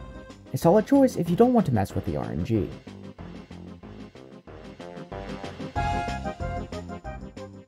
Black Suit Spider-Girl is a brawler with 325 HP, 110 total basic damage, 1 exploitative and 1 complementary power attack, and a stunner hero up. Black Suit Spider-Girl keeps the trend of good Spidey basic strings strong, having classic big swings and status effects. Speaking of status effects, Mayday specializes in stunning. With a quick first power attack that's nearly spammable on a single enemy, lack of targets compensated by the speed but could still be better, and her second flooring all enemies around her. However, if you need some breathing room instead, her third plows through enemies. You can also use it as a boss killer by landing all 3 hits. Her hero up is the best crowd control option of all. 80 damage for a mass stun that lasts basically until you get another online. However, this does make her strongest move one of the weakest in the game, meaning she'll struggle with bosses. Spider-Girl has all the same stats as her Black Suit variant, but with a slightly weaker second power attack. It's the stupid mask that really makes her the worst of the two though. Bob Ross is a brawler with 350 HP, 103 total basic damage, 1 complementary power attack, a 2-in-1 health and damage boost, and a slam hero up. Red Hulk is carried by his second power attack, which is a mass stun that grants him a damage and health boost, more than making up for his other 2. His basic string has great coverage, dealing radial damage all around, but it's much too slow for too little damage, even with a boost, to ensure victory over higher level enemies. With a boost, his hero up is an okay boss killer, but he doesn't necessarily excel against them. Overall, he really butts up hordes, and while he doesn't thrive elsewhere, he still stands his ground. Edgier Psylocke is a brawler with 350 HP, 92 total basic damage, 2 complementary power attacks, a 2-in-1 health and armor boost with a burst hero up. X-Force Psylocke is a slightly above average character with no overt weaknesses. Her boost does have hefty startup, but you can use her first power attack to stagger everyone within range to load them a bit safer and maximize your HP return. Lessening the damage you take will also help keep you in the fight even against high level enemies, but only barely. When it comes to bosses, she has little answers. Actually, Russian Black Widow is a brawler with 325 HP, 79 total basic damage, 1 complementary power attack, and a multi-hit burst. And as a veteran member of NoFap, the last thing I want to do is burst.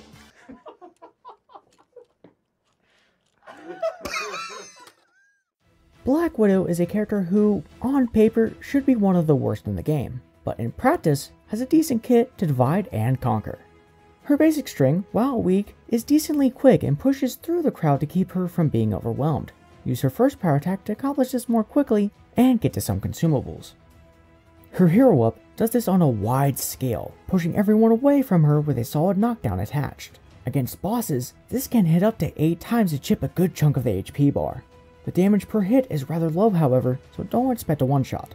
In conclusion, Black Widow is a solid, fundies-focused, average character with a hero up that will tip fights out of her element back in her favor.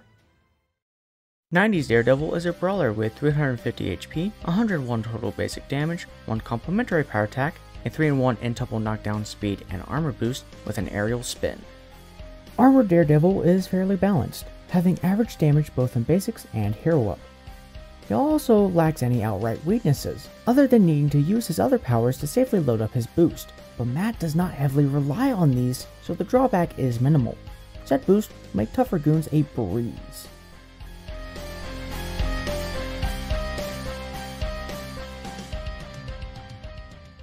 Beta Male Bill is a Zoner Brawler hybrid with 350 HP, 117 total basic damage, 3 complementary power attacks, a 2-in-1 armor and damage boost with a multi-hit ricochet. Beta Ray Bill is the only Thor to use the hammer as Odin intended, hitting multiple enemies both on the initial throw and on the way back to his hand. Unlike the other Stinky Thors, he does this in his basics instead of a power attack, giving you a mass stun free of charge. His first power attack is instead a more horizontal mass stun, complementing the more vertical one. His third sacrifices that status effect for more damage, though it still pushes enemies away. His second is a decent boost that, when combined with his hero up, makes a good boss killer. He's still a bit of a sitting duck, but the additional hits and speed makes it pretty good still. Beast is literally the savior of all mutant kind and needs some more credit for curing the legacy virus, gosh darn it. And a brawler with 350 HP, 103 total basic damage, 1 complementary power attack, and a multi-hit dysfunctional lunge hero up. Beast doesn't have too much going for him. Average basics with average coverage and few stats effects. But he does have a quick knockdown move. Though being the third power, you can't rely on it too heavily. What really carries Hank is his hero up. While he can be attacked during his pounce, it hits for another 3 times when returning to his original position for some solid boss killing. Canadian brand Hulk is a brawler with 350 HP, 108 total basic damage, 1 exploitative power attack, and a slam hero up. Sasquatch has all the radial damage you'd expect from a big guy, making horde dispatchment easy, but also the slowness of a big boy, with none of the big boy damage. However, his second power attack has solid crowd control and decent damage, flooring every one hit. This makes even higher level foes no biggie, though his overall utility against bosses is minimal.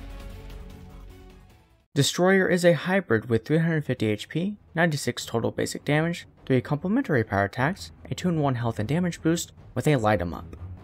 Boring, but effective.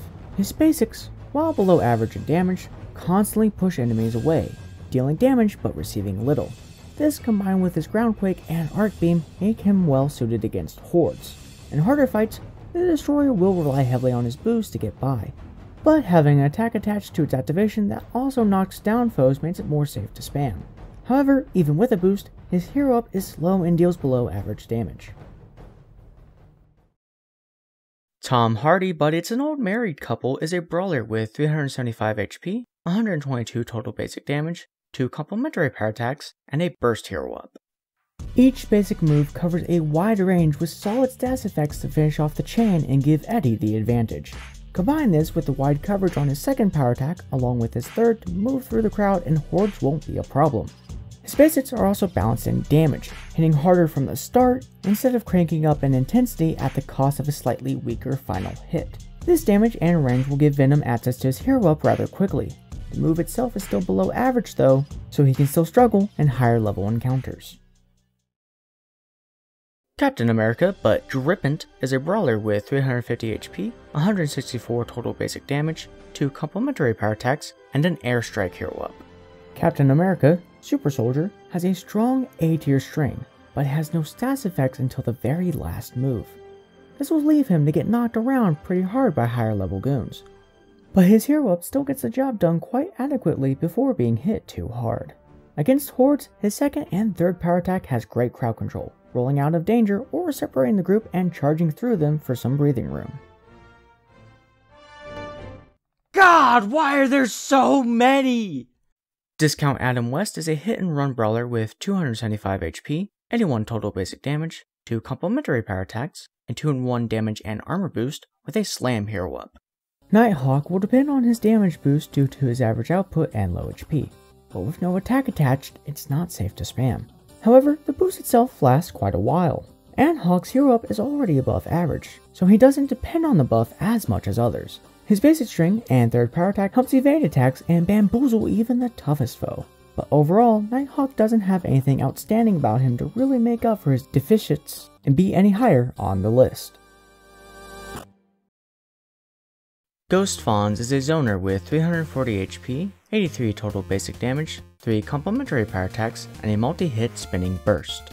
Despite having mostly ranged attacks, his actual attack range is rather short.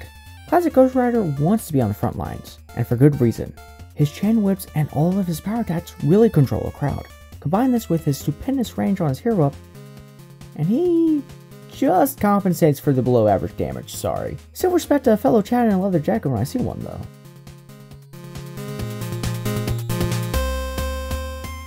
It's not a phase. Surfer is a trapper with 315 HP, 98 total basic damage, 1 complementary power attack, and a burst hero up.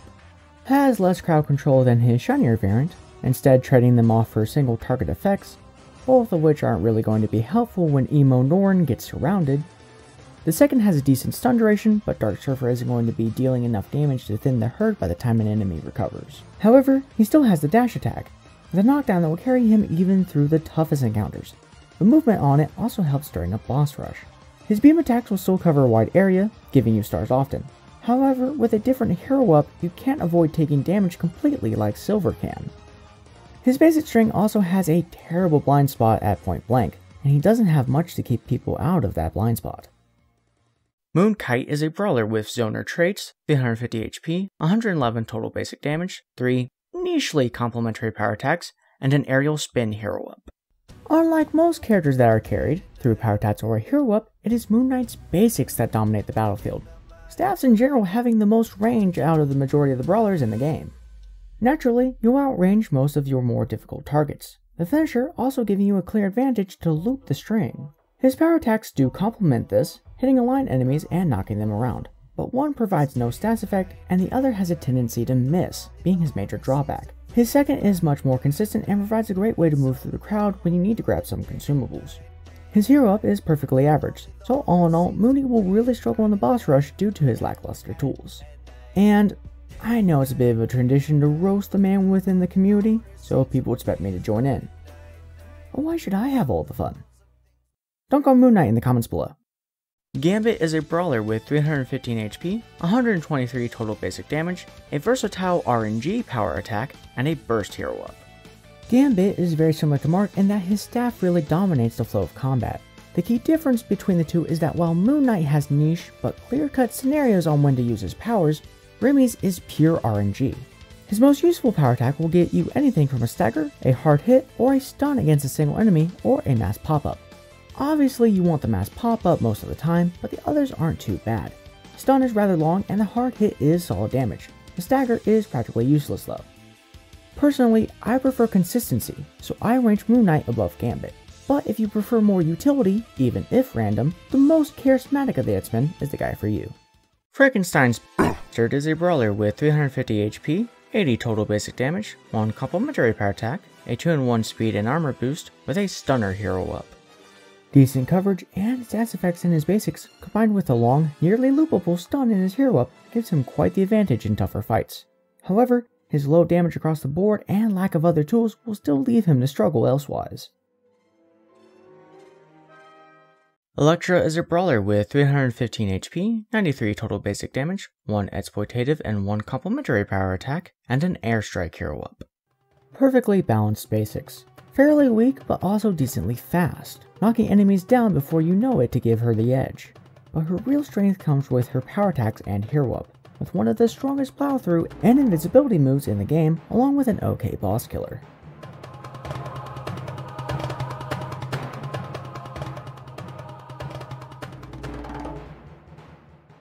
The Dorky Angel is a brawler with 275 HP, 88 total basic damage, 2 complementary power attacks, a crazy good health boost, and a multi-hit aerial spin. Angel has great coverage and crowd control in his basic string and power attacks, and for an extra leg up, he has one of the most powerful health boosts. Unfortunately, his low damage and health leads him to struggle in areas like the boss rush. Not much else to dissect here, and I hate looking at his Chaz from the gym looking so let's keep going. American Girl is a brawler with 325 HP, 151 total basic damage, 1 complementary power attack, and a multi-hit ricochet. American Dream is a slightly less effective Captain America. She trades the damage boost for a forgettable ranged attack, and instead of charging through enemies, she'll slam down some justice. Her hero up is where she can really outshine her gender bent variant, possibly hitting up to 3 times for a total of 274 at close range against the boss. What's his face? Is a brawler with 300 HP, 104 total basic damage, 3 complementary power attacks, and a slam hero up. Sentry has average damage across the board, but his string is great for moving through a crowd. If you need to plow through a little faster, his knee busts jawlines harder than Superboy Prime when a timeline looks at him funny. You can sacrifice some range for more damage with his flurry of fists, or knock down everyone around you with his spin attack. Unfortunately, the windup and in lag doesn't make the knockdown spammable, so Sentry can struggle against tough goons, but only just.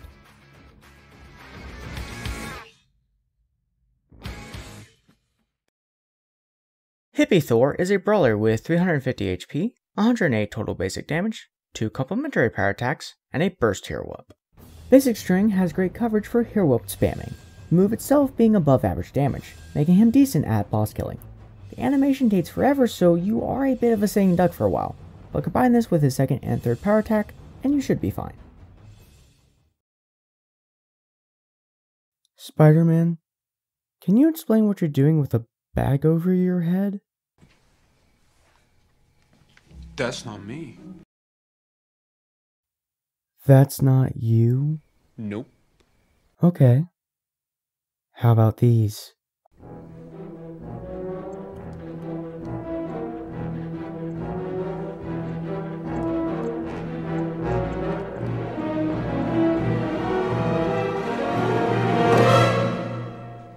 I can't believe you would wear something so ridiculous!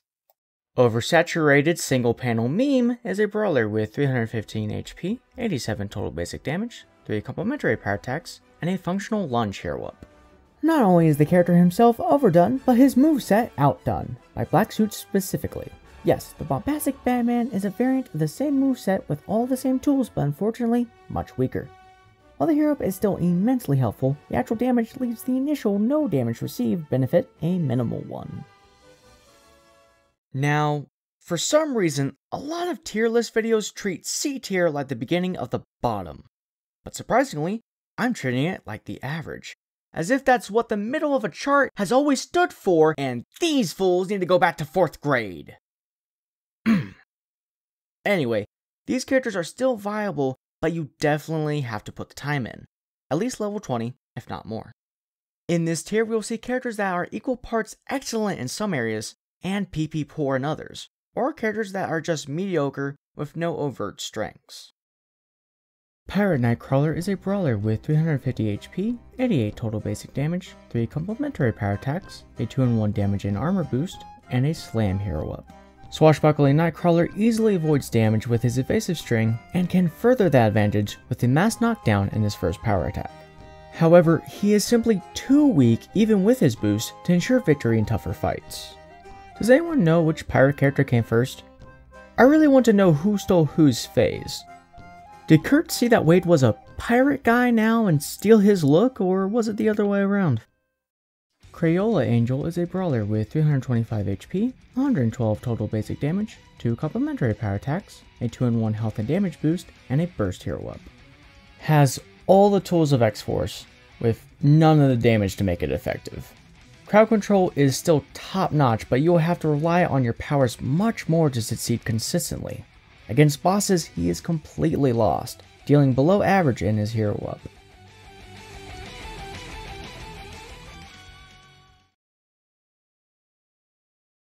Mark Ruffalo is a brawler with 350 HP, 88 total basic damage, because when I see a gamma-infused demigod that can destroy planets and can't die, I too think, probably not as strong as a regular dude. Good call, Gazillion. 2 complementary power attacks, a damage boost, and a multi-hit slam. Like I already hinted at, Avengers Hulk is a little on the weak side. Sometimes this isn't a problem, a lot of characters are a little weak. But Hulk is also slow. He has the big boy trade-off without the benefit of that trade-off.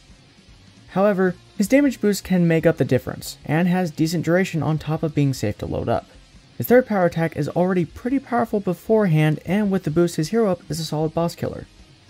But in the rush and often against tougher goons, he is unfortunately much too slow to get good mileage out of the boost before dying.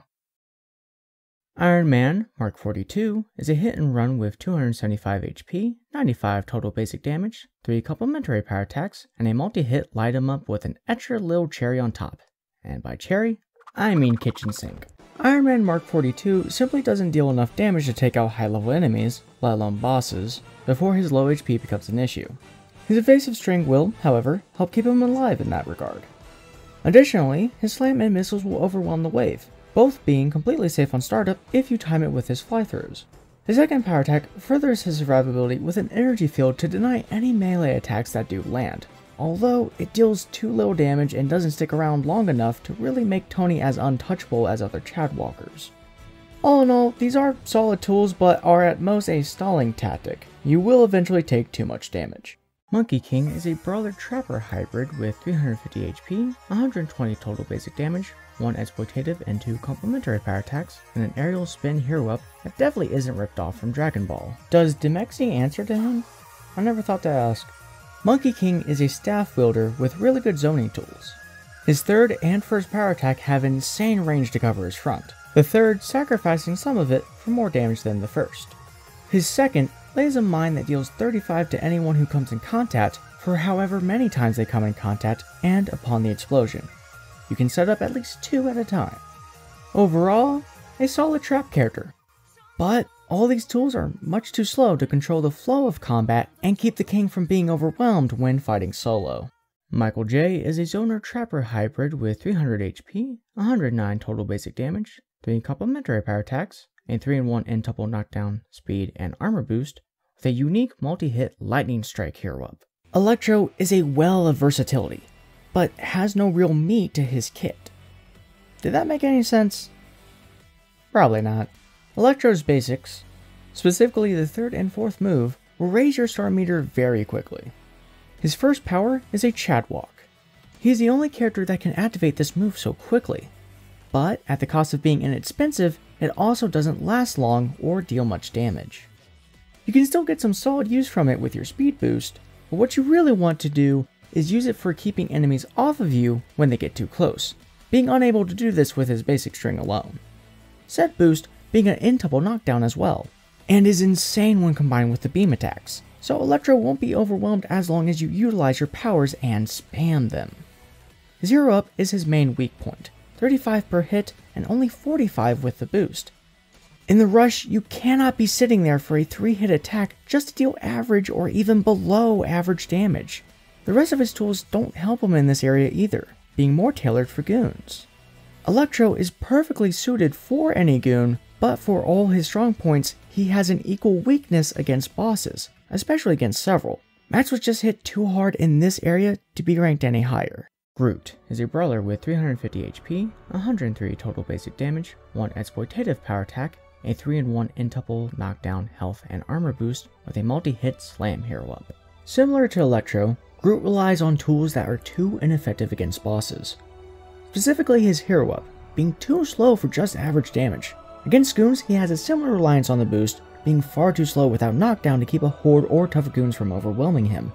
But mass stun for a first power attack will allow you to load them up safely, and the move itself is particularly loopable given Groot's quick star meter gain. Overall, S-tier results until taking one of the harshest hits in the boss rush out of the whole cast. Sandman is a brawler with 290 HP, 102 total basic damage, 2 complementary power attacks, a 3-in-1 N-tuple knockdown, health, and armor boost with a multi-hit burst hero up. So, like Groot and Electro, almost as if a similar detriment will lead to a similar result, Sandman will hit goons harder than life hit me after high school, but gets smacked by bosses harder than Jason Todd after a date with a crowbar. For some reason, Sandman's giant stomp doesn't have knockdown by itself, and his plow through isn't as effective as others, so his dependence on his boost is even higher than others, and he has no real way to load it safely. However, the range and mobility on his basic string in tandem with how useful the buffs actually are, along with the utility of his tools when they are combined with the boost, will still carry Flint farther than most other C tiers. Indestructible Hulk is a brawler with 350 HP, 98 total basic damage, 3 complementary power attacks, a 2-in-1 health and damage boost, with a multi-hit airstrike. Indestructible, like all other Hulks, deals solid radial damage in his basic string, along with plenty of knockdowns. A solid foundation that alone will give him solid results. The first power attack is another knockdown, the kind of slam that you typically see as most characters' third. His boost has a decent activation hitbox, pushing enemies back so you can load it safely, which given your knockdowns you could already do. His third is like a mini hero up, especially with a boost if you need it in a pinch. Speaking of his hero up, oh here we go again. It's quite the boss killer, but only with the right spacing, which he has no clear way to do. The wind-up itself makes it very easy for enemies to move out of position even if you're good at just eyeballing it, making what could be a whopping 423 damage, or at least 141, consistently 0, nothing. Indestructible is an amazing character otherwise, but none of the cast can make do without such an important component regardless of how good they are otherwise. I mean, except this bats into the concept of fair and balanced, but we don't talk about him anymore. Hulk is, get this, a brawler with 350 HP, 88 total basic damage, 3 complementary power attacks, a damage boost, and a slam hero up. Hulk has none of the damage to warrant the slow attack speed, but what he does have is a plethora of status effects, all with decent range. He'll stagger, knock down, and knock away even the toughest goons. For his damage boost, it releases a mass stun that lasts a good while, so by all means spam it. However, even with a boost, Hulk has almost nothing against even the easiest boss as he needs status effects to even be effective. I haven't slept in 8 months! Nightcrawler is a brawler with 350 HP, 104 total basic damage, 3 complementary power attacks, and his functional lunge hero up. Though Nightcrawler is an easy punching bag given his hero up, it's fair to say this is balanced out by how hard he is to keep a beat on elsewise, his basics being intensely sporadic and mobile. With his mass knockdowns and plow-through powers in tandem with his basic string, he will take on tougher goons just fine. His hero up does have a hitbox upon returning to his original position, making the move a solid boss killer with 210 damage, but the fact that he can be wailed on during it and his other tools not really being suited for bosses needs him to take a heavy hit during the rush. Not Spider-Man is a brawler with 315 HP, 101 total basic damage, 1 exploitative and 1 complementary power attack, a 2-in-1 speed and armor boost, with an airstrike hero up. A less effective variant of Ben Reilly, the string and sweep kick will still carry hard. But unfortunately, the web balls in the hero up is a mere 50 per hit. That's still a great boss killer if all 4 land, but that's abysmal damage if you only land the 1. At least the other Ben was only slightly below average if you happen to be this unlucky. Scarlet does have the cooler name and that hoodie though, so choose wisely. Snowcone Iron Man is a Zoner Trapper hybrid with 315 HP, 121 total basic damage, 3 complementary power attacks, and a multi-hit stunner. With a mass stun that pushes enemies back for her first power attack as well as a knockdown and away move for his second and third, Arctic is a character that will have no trouble keeping enemies away from him. But he also works up close. His arcing blast and the beams in his basic string being even stronger than his hero up when used at point blank, making quick work of anyone in Tony's path. Said hero up is where most of the community's problem with the character lies, which is definitely his weak point, and we'll get to that. That's why he's here on the list after all. But I need to set you all down for a second. Did everyone just forget that this move was buffed and just have blinders on when they go to use it now? Every complaint I've heard about this move is outdated, but I'm still hearing it. The damage sucks? 21 damage times 5 hits is 105. That is the average. What majority of the cast deals? Either you have very high standards, in which case, good on you, or you don't really realize why the move isn't meeting your standards, so you're just throwing out something arbitrary. It's not just raw damage either, it stuns per hit before unleashing a long-term dance effect at the end. Given Tony's basics, you can get another online very quickly and loop this for an easy win against even the toughest goons. It did suck originally, only hitting once for crap damage, then applying a dance effect that was practically over before the end of the hero up's animation. But that is no longer the case. And I know that you know that, because Default has the same move, and it's a starter character. And there's no way you haven't played him and seen the difference. That being said, the main weak point for Arctic is that move during the boss rush. If 3 hits just for average damage is too long, 5 is an eternity.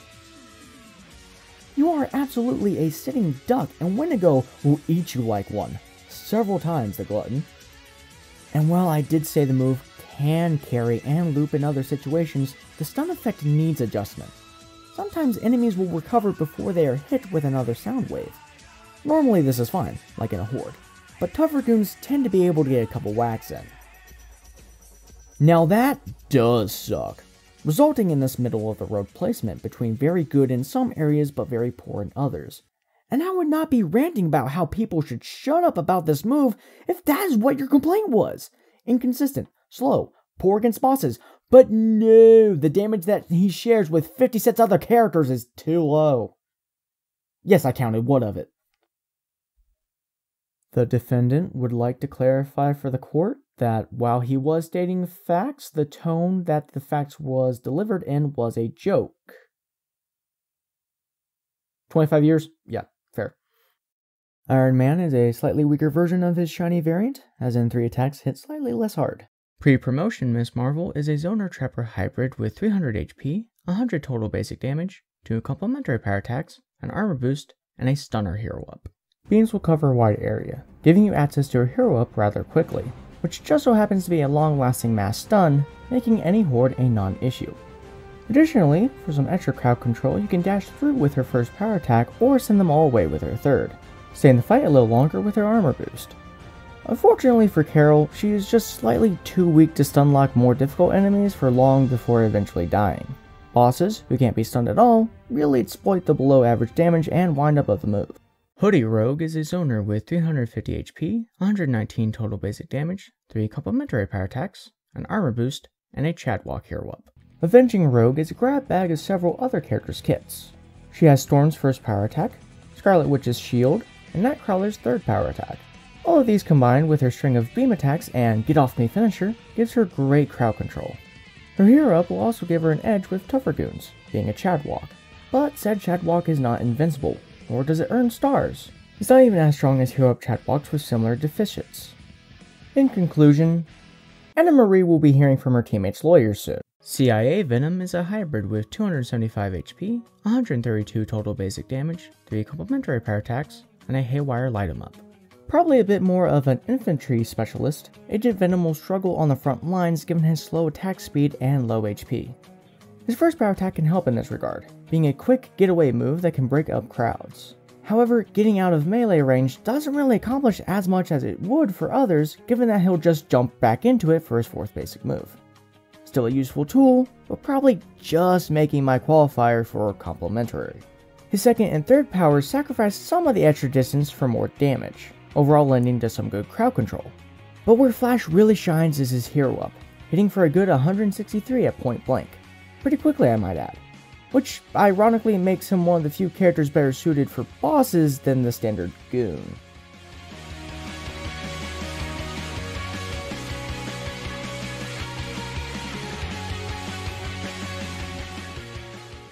Genius, billionaire, playboy, philanthropist is a hit and run with 275 HP, 102 total basic damage, 3 complementary power attacks, and a slam hero up.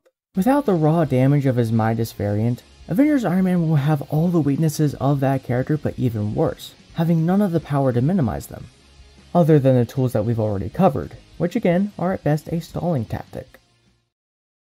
Stealth Armor Iron Man is a ranged hybrid with 315 HP, 121 total basic damage, 1 exploitative and 2 complementary power attacks, and a multi-hit burst. In some ways, Stealth is better than both Default and Arctic, his hero up being a much better boss killer and his stealth ensuring he can collect consumables more safely. However, he'll have an even rougher time than they would when it comes to high-level goons, not being able to stun lock them and likely dying. The CEO of Goop is a hit and run with 275 HP, 108 total basic damage, 1 complementary power attack, an armor boost, and an interruptible slam hero up. Rescue, like Avengers Iron Man, mostly rely on her evasion to survive, the key difference being that she trades the traps for an additional evasive attack. She's much less effective in the hero up department, being both below average in damage and easily prevented by a boss if she receives a strong hit. Super Copyright Infringement is a hybrid with 350 HP, 109 total basic damage, 1 exploitative and 2 complementary power attacks, and a slam hero up. Unfortunately for Super Skrull, though he jumps up pretty high for his hero up, his Herbots actually stays along the ground, giving anyone the opportunity to hit him hard during the long windup. Luckily, if you do survive long enough, the damage makes for a decent boss killer. Elsewise, Super Skrull may struggle due to the slow attack speed, but his stealth and mass stun will help him in that regard. Vodka Flavored Iron Man is a hit and run zoner with 350 HP, 106 total basic damage, 1 exploitative and 2 complementary power attacks, and a slam hero up. Use his stealth field to maneuver around the battlefield and safely top off your health. Then line up your 3rd power attack for big damage. Alternatively, you can come out with his snare beam, then back off to fire his ranged basics safely. By the time your slowed opponents can reach you, they'll be knocked down by your charge attack. However, his basics themselves aren't too great against high level enemies, and his hero up is below average, so he'll struggle against bosses.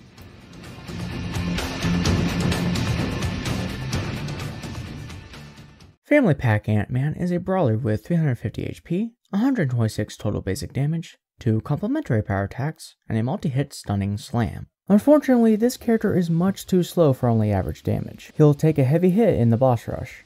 However, the radial damage and crowd control throughout his kit will make him well suited for other fights. Red She-Hulk is a brawler with 350 HP, 104 total basic damage, 2 complementary power attacks, a 2-in-1 health and damage boost with a burst hero up. Shulk has a decent advantage over crowds with 2 good knockdowns to finish the basic string, but with such low damage that will not be enough to guarantee victory over tougher foes. Her boost helps greatly, but she absolutely needs it active just to deal average hero up damage to a boss and minimize deaths against them, which she just can't reliably do in the rush. WWE star Dave Bautista is a brawler with 290 HP, 89 total basic damage, 2 complementary power attacks, a 3-in-1 intuple knockdown armor and speed boost with a slam hero up. With one of the lowest basic damage stats in the game and with a below average health stat, Drax has his work cut out for him. Luckily, even against a boss rush, he can reliably plow through enemies with his first power attack, dealing damage and dodging attacks. His boost will also help, maximizing his already great speed and increasing that damage. His hero up is average, and not too bad of a boss killer with the boost. Out of all the 3-in-1s found in C tier, Drax is the weakest in my opinion, having little means to load it safely, little raw damage without it, and not many other tools to compensate outside that evasive power attack. Farmer Barton is a trapper with 280 HP, 133 total basic damage, 3 complementary power attacks, and a multi-hit slam. Avengers Hawkeye dominates hordes with his A tier basic string and any of his 3 power attacks to finish them off when they close in.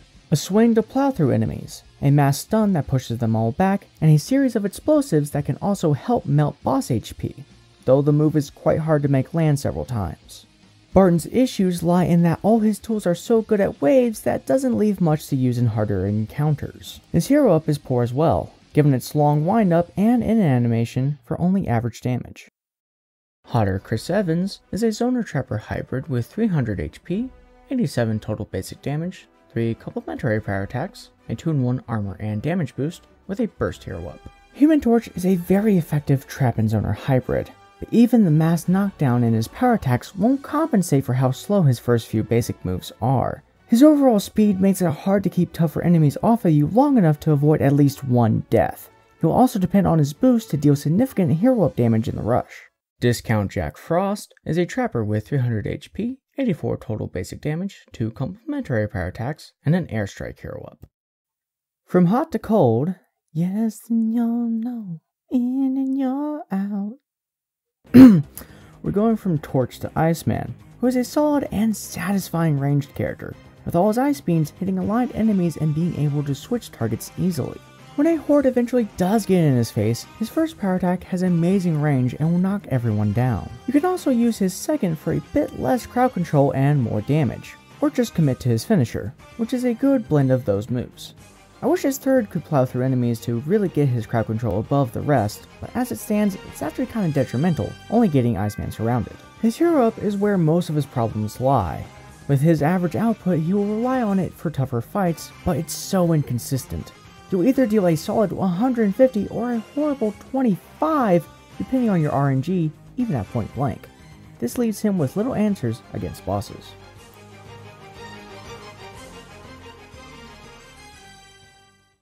Scarjo Black Widow is a trapper with 325 HP, 85 total basic damage, 1 exploitative and 2 complementary power attacks, and a light 'em up. Her basics are slow, below average, and far too focused on a single target. Luckily, her power attacks help in the crowd control department, along with a powerful stealth move. She also has a strong hero up, but none of these tools are going to be as available as Widow needs them, given her basic string. Overall, she has strong tools, but a weak foundation. Dolph Lundgren is a zoner with 300 HP, 161 total basic damage, 3 complementary power attacks, and a multi-hit burst. If I had a nickel for every time a wrestler played a Marvel hero, I'd have 2 nickels, which isn't a lot, but it's weird that it happened twice, right? Punisher has solid A-tier damage, his shotgun having a chance to hit twice and knock down at close range for a decent advantage in the front lines. If you do want to play at a range, or need to if the scene gets a little too hot up close, you can use your first power attack to get some distance. Or alternatively, you can knock down more reliably by unleashing a series of grenades or hitting aligned enemies with a sniper shot. Punisher has a lot of freedom in terms of how aggressive or calculated you want to play him, and will reward you for switching it up frequently. Too long didn't listen, good crowd control. Unfortunately, he is much too slow to avoid being overwhelmed by tougher goons, and none of his tools will really affect bosses. His raw damage may carry him through regardless, but it's not guaranteed. Felicia Make-A-Me Hardy is a hit-and-run brawler with 350 HP, 101 total basic damage, 2 complementary power attacks, and an aerial spin. Black Cat has 3 different means of charging through enemies for some really great crowd control. Her second power attack, while not as versatile, is a means to ensure that ranged goons stay in your threat zone. But outside of this, Cat has little means to deal with more difficult opponents. She may fare better if her hero up, unlike characters with a similar move, didn't have such a big blind spot up close. IRL Havoc is a brawler with 350 HP, 90 total basic damage, 3 complementary power attacks, and a charging slam. A grade A example of a brawler, Luke Cage will be throwing more hands than arms fall off boy. But one question, why doesn't the character with impervious skin have an armor boost of any kind? We acknowledge Juggy's invulnerability with the highest HP stat in the game, but not the Cage? Regardless, Luke is perfectly suited for crowds with a plow through as his first power, and a series of pop-ups on his third. But these are far too weak to be much help in tougher fights, and while the additional hit on his hero up is nice, it still leaves Luke with little answers to bosses. Lucky Crab is a brawler with 350 HP, 1 complementary power attack, and a multi-hit burst. It has the A-tier basic string, but none of the tools to go anywhere with it in a tough encounter. He has 2 throwaway power attacks, and while his third blasts through hordes well, that's all it's really good for. His hero up will take too long for the average damage it's putting out. Overall, just a less effective version of default cap. Just like in the comics. Done Dirty Dan is a brawler with 350 HP, 73 total basic damage, 2 complementary power attacks, a health boost, and a slam hero up. Despite his weak basic string, and the fact that they have a distinct lack of fists, the coverage on them is quite solid, giving you quick access to his crowd control powers and health boost, said boost being quite powerful. However, said boost is all he really has against bosses, making a potential B ranking a C, taking such a huge hit in that area. Herbie Spider-Man is a brawler with 350 HP, 88 total basic damage, 1 complementary power attack, and an aerial spin hero up. Get it? Cause he replaced the Human Torch? Future Foundation Spider-Man is essentially the default Spider-Man, but with the web pool as his second power instead of his third, and fills that slot with a series of web shots, completely nixing the boost that default had. He also cannot hit several times in his hero up like vanilla, so overall, he does worse in boss killing and crowd control. Not Spider-Man, or That Spider-Man, is a brawler from the future with 315 HP, 95 total basic damage, 1 complementary power attack, and an aerial spin hero up. Spider-Man 2099 has one of the least effective variants of the Spidey combo, trading in the multi-hits for a headbutt that rarely connects or provides any use. Like Foundation, his hero up also only hits the one time. He still has great crowd control, arguably more so than default, but nothing to carry him through harder battles. And this is to go even further beyond!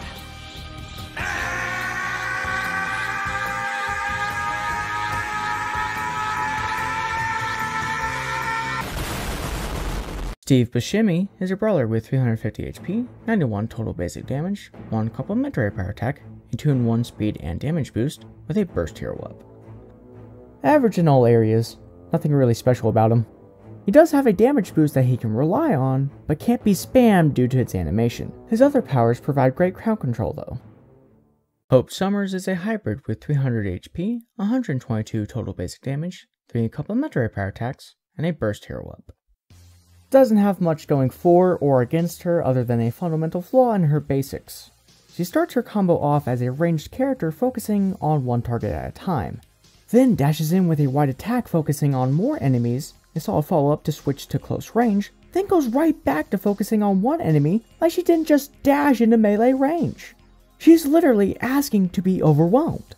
Luckily, her power attacks are also good at crowd control. Her first two hitting aligned enemies, one faster and the other stronger, and her third will hit everyone directly in front of her for good damage.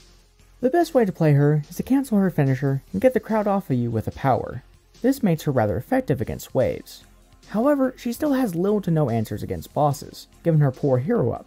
She does get a little more damage off her arcing blast against them though, easily landing all 3 shots on the boss for more damage than usual. Hulkbuster is a brawler with 350 HP, 125 total basic damage, one power attack that is a necessity, thus invalidating the others, but we'll get to that, and a burst hero up. Hulkbuster Iron Man is overall a solid character. His basics are average but balanced, and his hero up is slightly above average with a long-lasting hitbox. However, he's quite susceptible to stagger. I'm not sure if this is intentional, but after fully recovering he still can't move or use most attacks for an additional second or so, making it too easy to be soft-locked until you die after being staggered just a single time. Luckily, his first power attack gives him some much needed crowd control and can be used in this state as well as his hero up. But this does still severely limit your options, being a detriment to ever have any other power attack readied, as they will not negate the recovery time.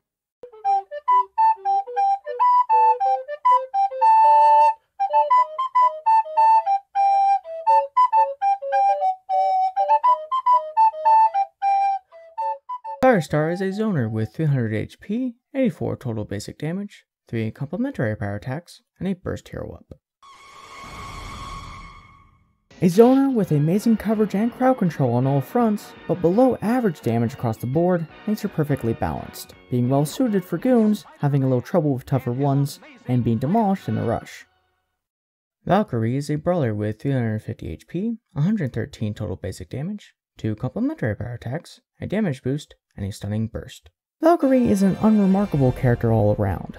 She won't necessarily struggle against hordes. Her range, boost, and third power attack will handle that, but she has nothing to turn the tide against enemies that are more of a threat. And her hero up is slow with either below average or barely average damage with a boost, so bosses will also give her trouble.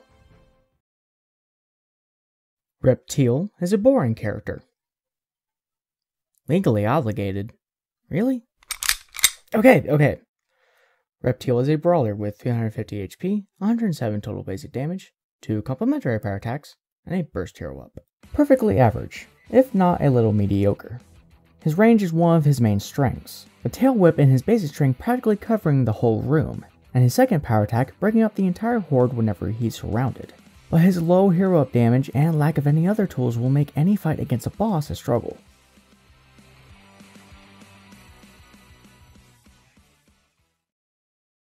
Shulk is a brawler with 350 HP, 84 total basic damage, 3 complementary power attacks, and a slam hero up. She-Hulk mainly suffers from the below average damage and poor range of her hero up, struggling in the rush for it.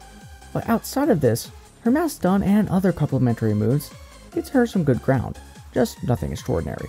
Gee, I wonder if the middle of the road boredom is setting in as hard for you as it is for me right now.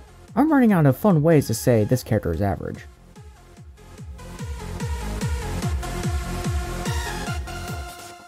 Magneto, Master of Magnet, is a ranged hybrid with 300 HP, 110 total basic damage, 2 complementary power attacks, and an airstrike hero up. Magneto is quite the hit-or-miss character, but does at least function as intended. His basic string has good get-off-me tools at the end to keep him at a comfortable range. If that's not enough, he also has a Chadwalk. That's the weakest in the game.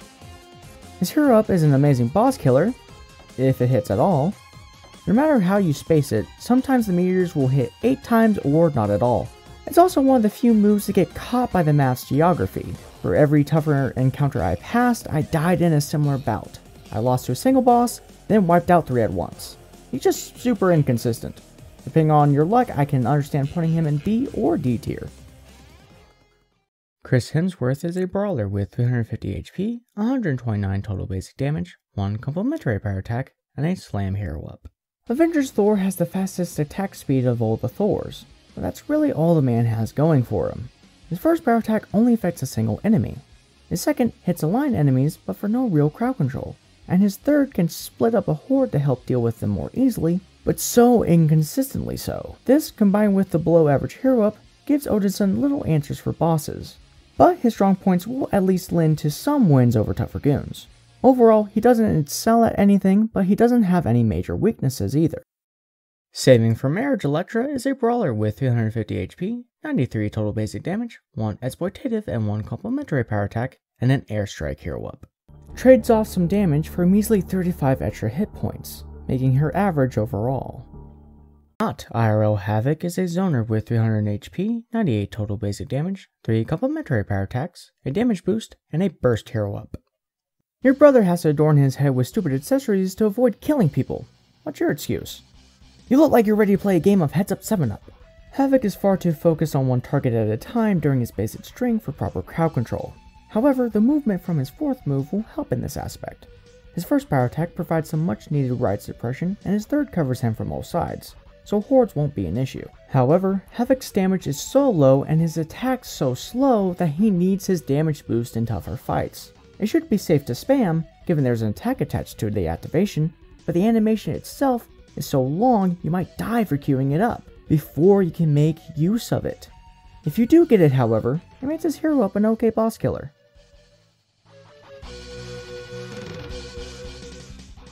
Machine is a Trapper Zoner hybrid with 290 HP, 82 total basic damage, 3 complementary power attacks, and an airstrike hero up. Suffering from early hero syndrome, War Machine has one of the lowest basic outputs in the game. Its speed does not help in this regard, taking far too long to do any real crowd control. Luckily, his second and third power attack has you covered, the combination making Rhodey an odd Trapper Zoner hybrid. His hero up is a little inconsistent, hitting anywhere from not at all to 3 times for 300 damage. The common is only 100, and with his lower than average health, means he'll be hit pretty hard in the rush. I could have asked for help at any time! Why did I do this to myself? No Paint Iron Man is, for some reason, a brawler with 275 HP, 91 total basic damage, 2 complementary power attacks, and a slam hero up. Mark II is built like a zoner, both in low HP and back off keep away power attacks, which really don't complement the brawler this Iron Man is. Combine that with his low hero up and he won't be soaring too high. Don't get me wrong, he still got the results for C tier, but he'd be doing so much better if his kit worked together and it just doesn't. Sam motherfucking Jackson is a goddamn motherfucking trapper with 280 HP, 101 total basic bitch damage, 3 complementary power attacks, and an airstrike hero up motherfucker. Avengers Nick Fury has a mass knockdown for his first power attack and a mass stun and armor boost for his second, effectively keeping enemies away and complementing his more ranged focused foundation. Problem is, Nick is so focused on a single target and does so little damage that enemies will almost always be up in his face more than his other tools can compensate for. Combine this with his low HP and he will struggle. However, his hero up is a great boss killer, so he can come out the other side of a boss rush before you take too many deaths. Out of Job Marvell is a Zoner Trapper hybrid with 300 HP, 84 total basic damage, 3 complementary power attacks, and oddly enough a souped up version of a power attack as a hero up. Captain Marvel takes what makes most zoners effective and flips it on its head for the worse. Instead of a few single target attacks, then ending the string with more powerful beams for excellent crowd control and star gain, he fires some weak beams then does the powerful stuff on a single target, almost guaranteeing his difficulty with being surrounded. This is where him being a trap character would come in, but Mance has some issues. His first power attack is spammable but inconsistent as hell, doing anything from only knocking down a single enemy to even covering behind him. It's a shame because if it worked better, that'd be a mass knockdown move you could rely on. His second has great coverage but is weak, his third is thankfully actually solid. If it wasn't already clear, his hero up isn't going to do much for you. Dumb Name by Night is a brawler with 350 HP, 109 total basic damage, 1 complementary power attack, an armor boost, and an interruptible slam hero up. Nothing is inherently wrong with this character, he just lacks any real strengths. which makes what little weaknesses he has more detrimental, such as being very slow and only really having any crowd control in his third power attack. His hero up, even if you could land it, is laughable. He can hold his own in the rush, but don't expect to be carried. Now onto the bad ones. I'ma be honest with you, Chief. These characters just aren't cutting it. You'll be lucky to survive the hordes, let alone a boss rush. However, if you are willing to grind, you might see the fruits of your labor at max level. In this tier, you'll mostly see characters with potential, but whose tools need you to be at much higher level to be effective, or characters who depend far too much on unreliable moves. Scarlet Witch is a trapper with 300 HP, 99 total basic damage, 1 exploitative power attack, and a mass mind control hero up. Scarlet Witch has one of the slowest basics in the game, and little means to keep enemies off of her during them. However, her third power attack essentially gives her an instant revitalize button and makes you nigh immortal, constantly topping off her health and eliminating the most difficult goons in a single attack. Her first power can also temporarily take an enemy out of the fight if you need a similar effect for less stars, but there's little need for this. Same with her armor boost that pushes everyone back. The burger is always the way to go. Her hero up is hilariously weak, but this just means your army has more health and can fight for you longer. Overall, most encounters would be a breeze for her, but against several bosses and little enemies to turn to your side or use for free health, she's god-awful, with below average damage and the worst hero up in the game for boss dispatchment. This means that she should be in C tier though, right? Amazing in other areas but terrible against bosses should give her a balanced result. Well, there's one more catch. The more people you eat or die fighting by your side / die from your allies, the less people you yourself are actually dealing damage to, which severely hurts your score. This is a lose-lose scenario. If you do not spam the burger, you will die and get a poor score. If you do spam the burger, you'll not leave yourself enough actual targets and get a poor score. A census taker once tried to test me. I ate his liver with some fava beans and a nice Chianti. Dark Patent Stealer is a zoner with 290 HP, 91 total basic damage, 2 complementary power attacks, and a slam hero up. Unlike Iron Man, Norman blasts a laser in the ground to push back enemies for his second power attack and flies through them for his third, replacing the missiles and repulsor strike respectively. These tools are far less effective at crowd control and hurt Patriot's chances of success. The fly-through should be exemplary at avoiding damage and be even more versatile than what Tony has, but the attack is currently bugged. It's unresponsive, sometimes not coming out when you are relying on it to get out of a jam. But the nail in the coffin is his technical hero up. With odd spacing and poor range, it can be a death sentence, which it is far too often. Green Goblin is a hit-and-run zoner with 275 HP, 131 total basic damage, 1 complementary power attack, a damage boost, and an airstrike hero up. Green Goblin is so close to viable it's upsetting. His basics are pretty strong and evasive at points and handles a crowd well, but his health is so low that he will need his other tools to help him through, which they won't. His first power attack deals damage to the whole crowd but not much else, getting you smacked pretty hard for using it. His second is a decent damage boost, but with a long animation that Gobby has no tools to compensate for. His third is genuinely great, getting Goblin the breathing room he needs effectively. Combine this with a weak airstrike, even with a boost, and you have a character that is going to struggle with anything more than a horde. I'm sure at later levels he's fantastic though, having all the groundwork, but none of the damage and HP at level 10. Dr. Octopus is a brawler, because this face screams Eye of the Tiger. With 275 HP, 101 total basic damage, 1 complementary power attack, an armor boost, and a spinning burst hero up. Usually, when a big easy target is given one of the lowest health stats in the game, it's to compensate for really good tools. Doc seems to be the exception. His only reprieve from being wailed on power attack wise is a move that will also just make the problem worse and bring even more enemies to you. His armor boost would be useful if it provided any sort of crowd control on startup. As it stands, Doc is already so close to death's door on the regular that you might as well not use it. Otto's main strength is his wide swath of attacks, earning him stars quickly, but the attacks themselves are average and provide no real crowd control till the finisher, and the hero up it is helping you spam is below average. Though it being more spammable helps a ton regardless, Ock just doesn't have anything else to keep him in a tougher fight. Jarvis is a trapper with 300 HP, 88 total basic damage, 3 complementary power attacks, an armor boost, and a dysfunctional lunge hero up. Vision is a very solid trap character with his beams and a decent stun attack, but unfortunately the move requires foes to be close together, resulting in less utility in any scenario outside a horde.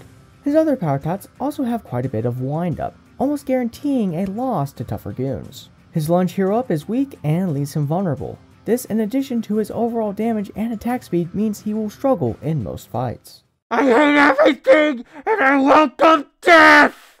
Invisible Woman is a trapper with 300 HP, 106 total basic damage, 2 exploitative power attacks, and a Chadwalk hero up. She still has all the crowd control and no hit exploit as her stronger variant, but with no strong activation, the hero up's not all that useful, and with such a weak hit in general, it's not as loopable.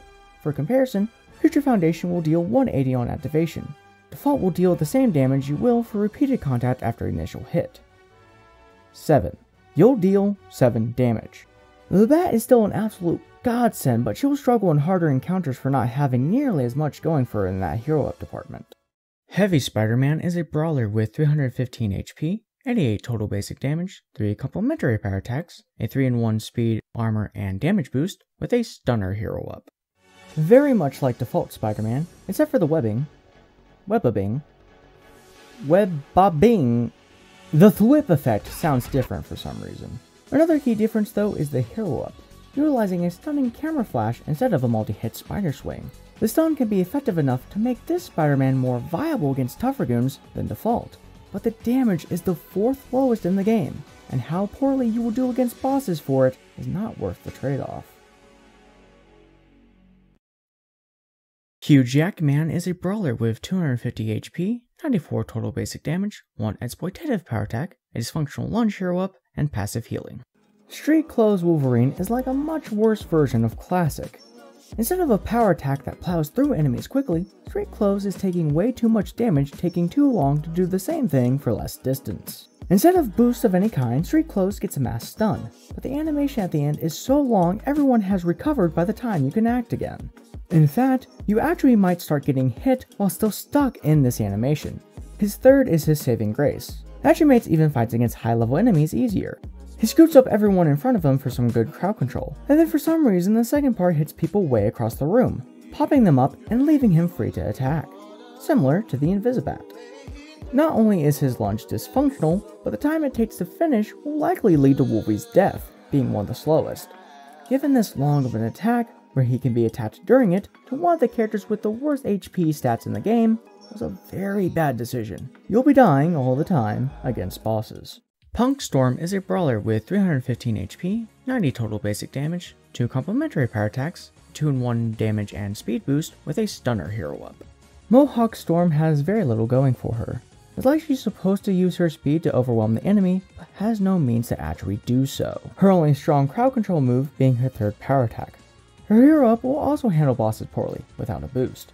She relies too heavily on it to be effective in general. Ant-Woman is a hybrid with 315 HP, 75 total basic damage, 2 complementary power attacks, and an aerial spinning light 'em up. With this character, you're best off spamming her 3rd power attack. It has great crowd control and will knock an okay portion of health off a boss. This is preferable to her hero up, which barely does more damage and has this weird property where, after landing 6 times, enemies are no longer hit. This leaves her open to attack while she spins 5 or so more times in addition to a long dizzy animation afterward.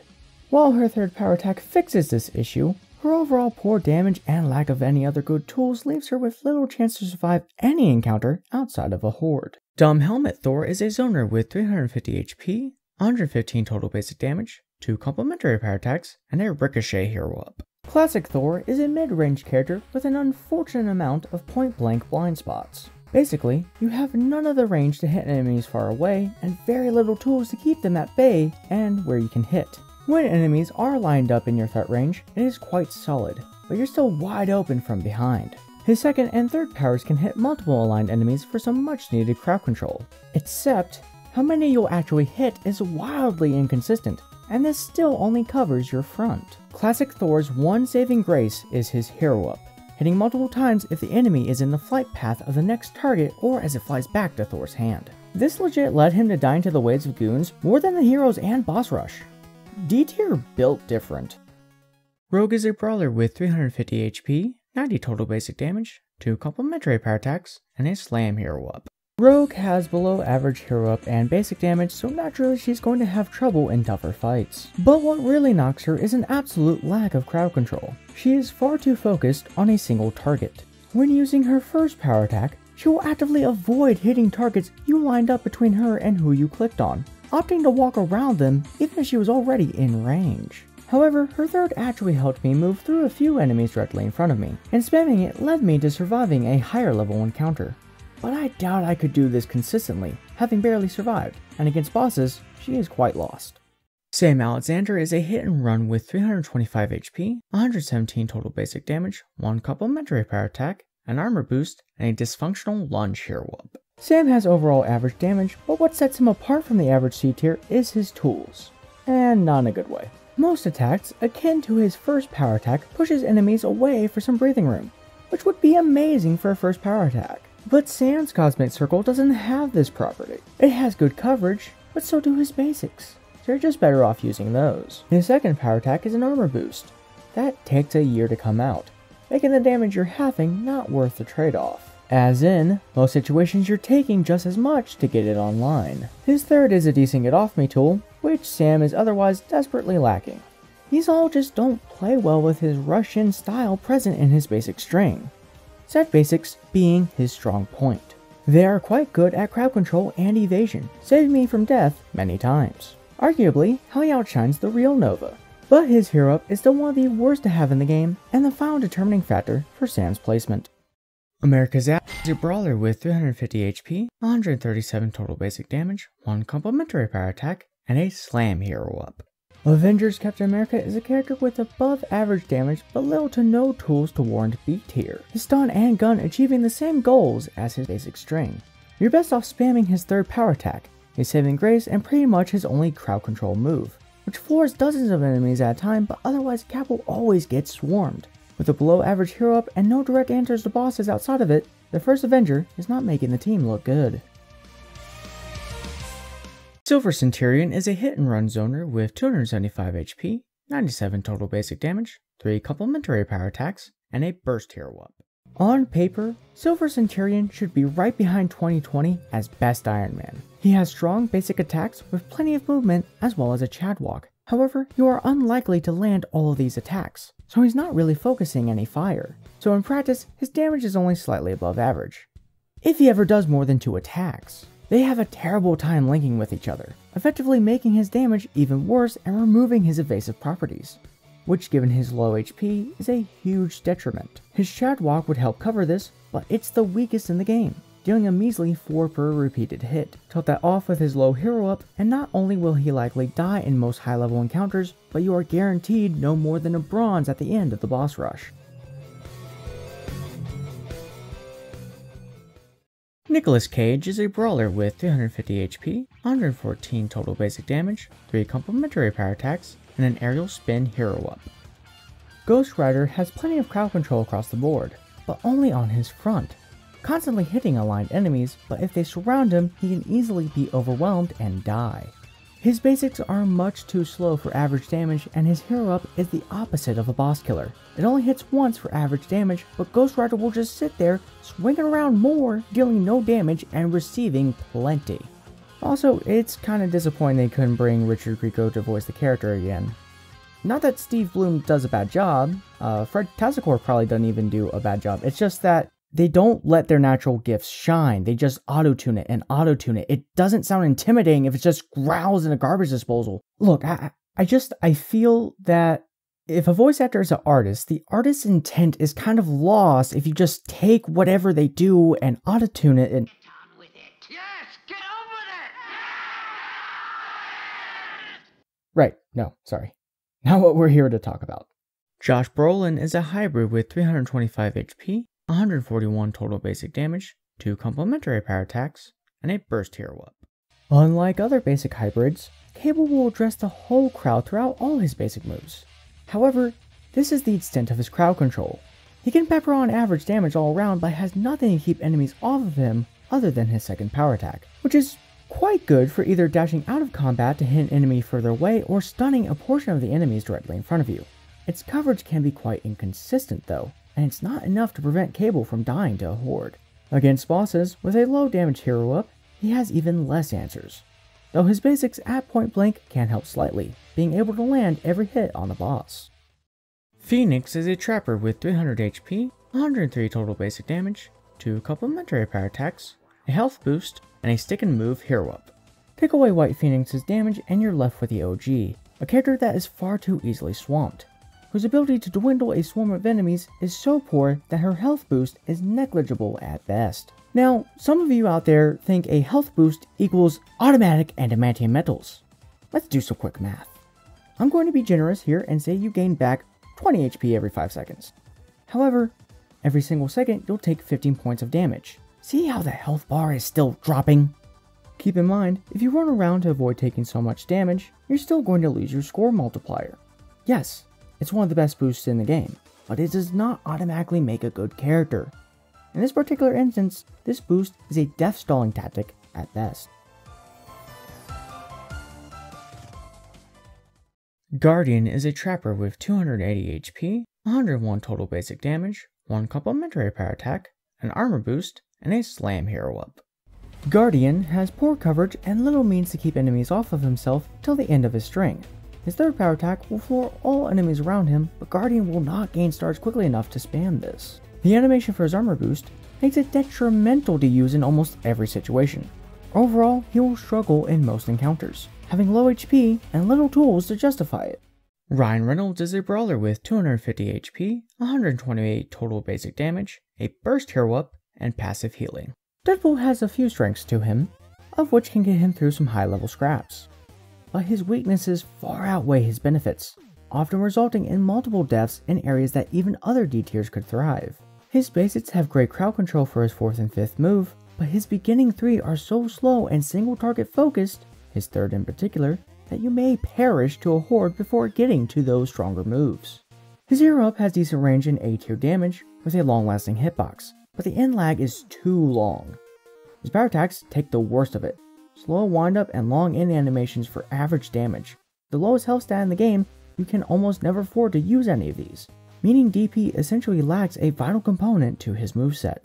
Bad Hulk is a brawler with 350 HP, 111 total basic damage, 1 complementary power attack, and a slam hero up. His basics have great coverage and deal balanced damage throughout, so it's decent against hordes. But unfortunately it's far too slow for only average damage to be useful against higher level enemies. His 3rd power attack has this clunky animation that can leave you vulnerable at the end, but it can also at least help you mow through the crowd to grab consumables, and against bosses they can sometimes be hit multiple times for solid damage. His hero up leaves him a sitting duck, as after dealing the average, he sits there trying to pull his axe out while the boss can wail on him for free. Psylocke is a brawler with 350 HP, 88 total basic damage, 2 complementary power attacks, a in-double knockdown boost, and a burst hero up. Psylocke's string has great range but poor damage and speed, making it very easy to overwhelm her. Her power attacks are just as slow, so it doesn't help much. Her slowest move is easily her hero up, huge wind up for below average damage. The best way to play her is to spam her 2nd power attack to keep enemies floored. Combined with her range, this gives her a clear advantage. But what separates her from characters like Daredevil is that the boost itself, like her other moves, is one of the slowest in the game. About half the boost duration is taken up by the activation animation. Given that this is possibly her only viable tool, and that she can easily die before even getting to use it, and even if she doesn't, she'll constantly be putting herself in that gamble, Betty finna struggle. F tier. Otherwise known as God's mistakes! No, but seriously, everyone in this tier was either hit really bad due to a current bug in the game, or were originally designed with no foresight. Holy shit, this is a bummer. Maybe going top down wasn't such a good idea after all. Thor is a brawler with 350 HP, 88 total basic damage, an in-double knockdown boost, and a stunner hero up. Thor is a solid character for the most part. His damage is below average, but his boost is unique in that it applies more range as well as the knockdowns, easily making hordes a non-issue. However, his hero up is absolutely useless in solo. Even against high level goons, the damage is far too low to be effective, not to mention bosses who can whack you for free while you do literally no damage for half a minute playing the guitar. He goes from a high C to an F for just how many deaths you will take in each boss encounter, let alone a rush. Deluxe Edition Thor is a zoner with 290 HP, 120 total basic damage, 2 complementary power attacks, and an interruptible stunning burst. Solid range and crowd control. Combine this with his armor boost and mass pop-up power attacks and waves will be a non-issue. However, these tools are not strong or spammable enough to rely on in tougher fights, making BA Thor rely on his hero up. Sad hero up is below average with an in animation so long everyone he stuns recovers long before he does. Assuming it's not a boss who can just interrupt you. Yes, his strongest tool is not only slow, but interruptible. He performs so poorly in high level encounters that I could not put him in D despite how well he does with hordes. Spider-Woman is a trapper with 325 HP, 86 total basic damage, 3 complementary power attacks, a stunner hero up, and is our last spider person of the day. What's so annoying about Spider-Woman is that she has good tools, but for some reason or another, they aren't as useful as characters with similar traits. In fact, you'll die quite often. Don't bother attacking out of range. Not only do you get much more point blank, but you'll fly into the crowd towards the end of her attack string anyway. Which in lies her first problem. Her best means of not getting overwhelmed is null and void. She'll fly in and focus on a single enemy after getting herself surrounded. She has a mass pop-up as a first power attack, which should make hordes an easy fight, but the animation at the end leaves her open to be attacked by anyone outside the initial attack's range. Her second and third are decent crowd control directly in front of her, with the third blasting everyone away, but the startup is so long that you'll still eat a lot of damage.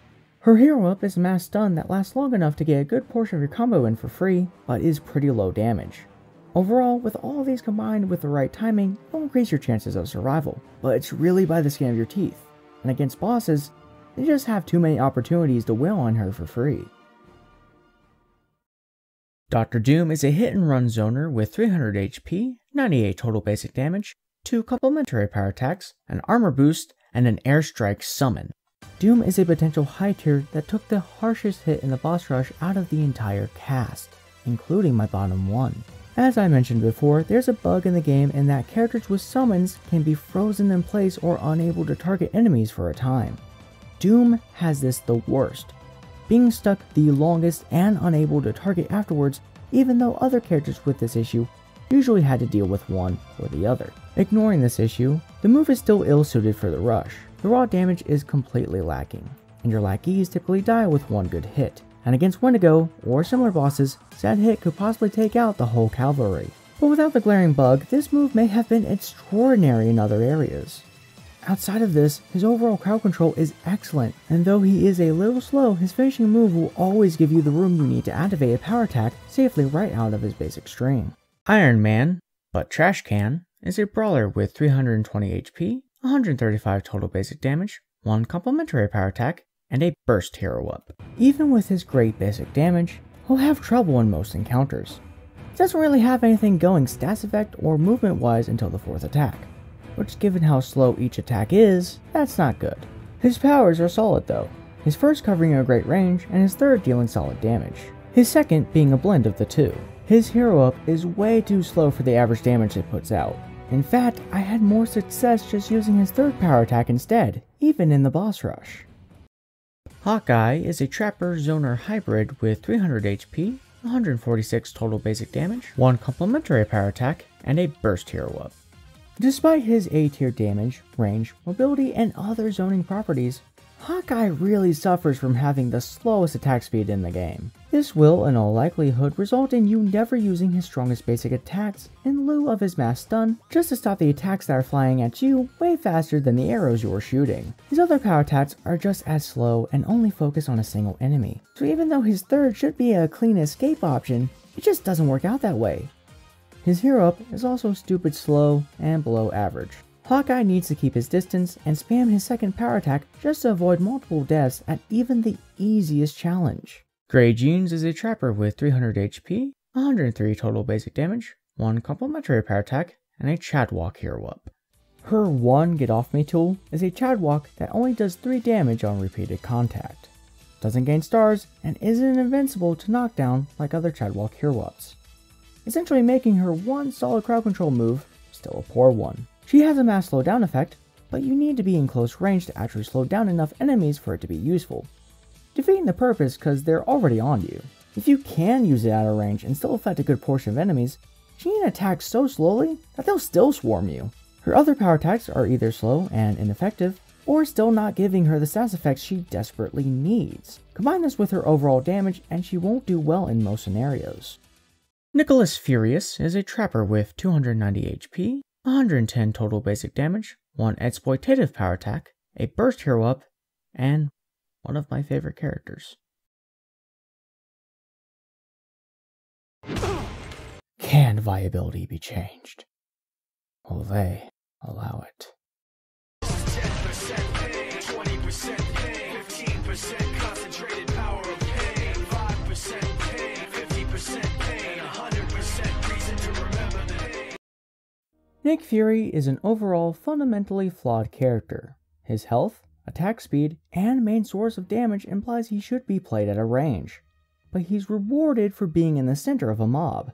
His third basic move is fired in such a way that you need enemies close to you to maximize damage, opposed to keeping them at bay like other pure trappers, the leftmost shot dealing more damage than the others, which will only land if you are surrounded. Unlike Rocket, Coulson, or Rhodey, Fury doesn't have many tools to make being on the front lines safe, but his third power attack will at least smack enemies around for being on top of you. Like Monkey King, every time someone comes into contact with it, let alone attack it, they receive 60 damage. They will then receive another when the LMD explodes. However, despite being his best method of damage and crowd control, it is still far too slow to avoid Nick from dying himself, even with the evasive action attached. Speaking of slow, there may have been maybe 3 times that I didn't die during the windup of his hero up, due to only having one viable method of attack, which uses that term loosely mind you, an ineffective hero up, and an overall fighting style that flies in the face of the foundation he is built upon. I can confidently say Nicky Boy is your worst option. I spent however long this segment was digging pretty hard on a few fan favorites, even my own. Now would be an excellent time to reiterate the point of this whole ranking. How viable a character would be extremely early on with some of the toughest missions in the game on their own. This does not mean a character can't succeed later on. Hell, in a team setting, viability is a moot point. For example, Hawkeye and Fury would be an extremely effective duo, with Clint providing the cover necessary for Nick to plant his LMD more safely, which would in turn keep enemies off of Clint so they can keep helping each other. So to clarify, this is a focus on what could be balanced, what needs fixed, and who is suitable for the crisis grind. Play whoever you want. Unless it's Thunderbolts. You're carried and all the homies hate you. For listening to my rants and hearing me out for this long, I have a special surprise for everyone who has watched the whole thing. Please, if you skipped ahead, click off the video. This isn't for you. I know this won't matter to some of you, but with so much build up to this video, it only seems fitting to do this now. Okay, I'm stalling. It's like a band-aid, you just gotta rip it off. My long-awaited face reveal. In 3, 2, 1.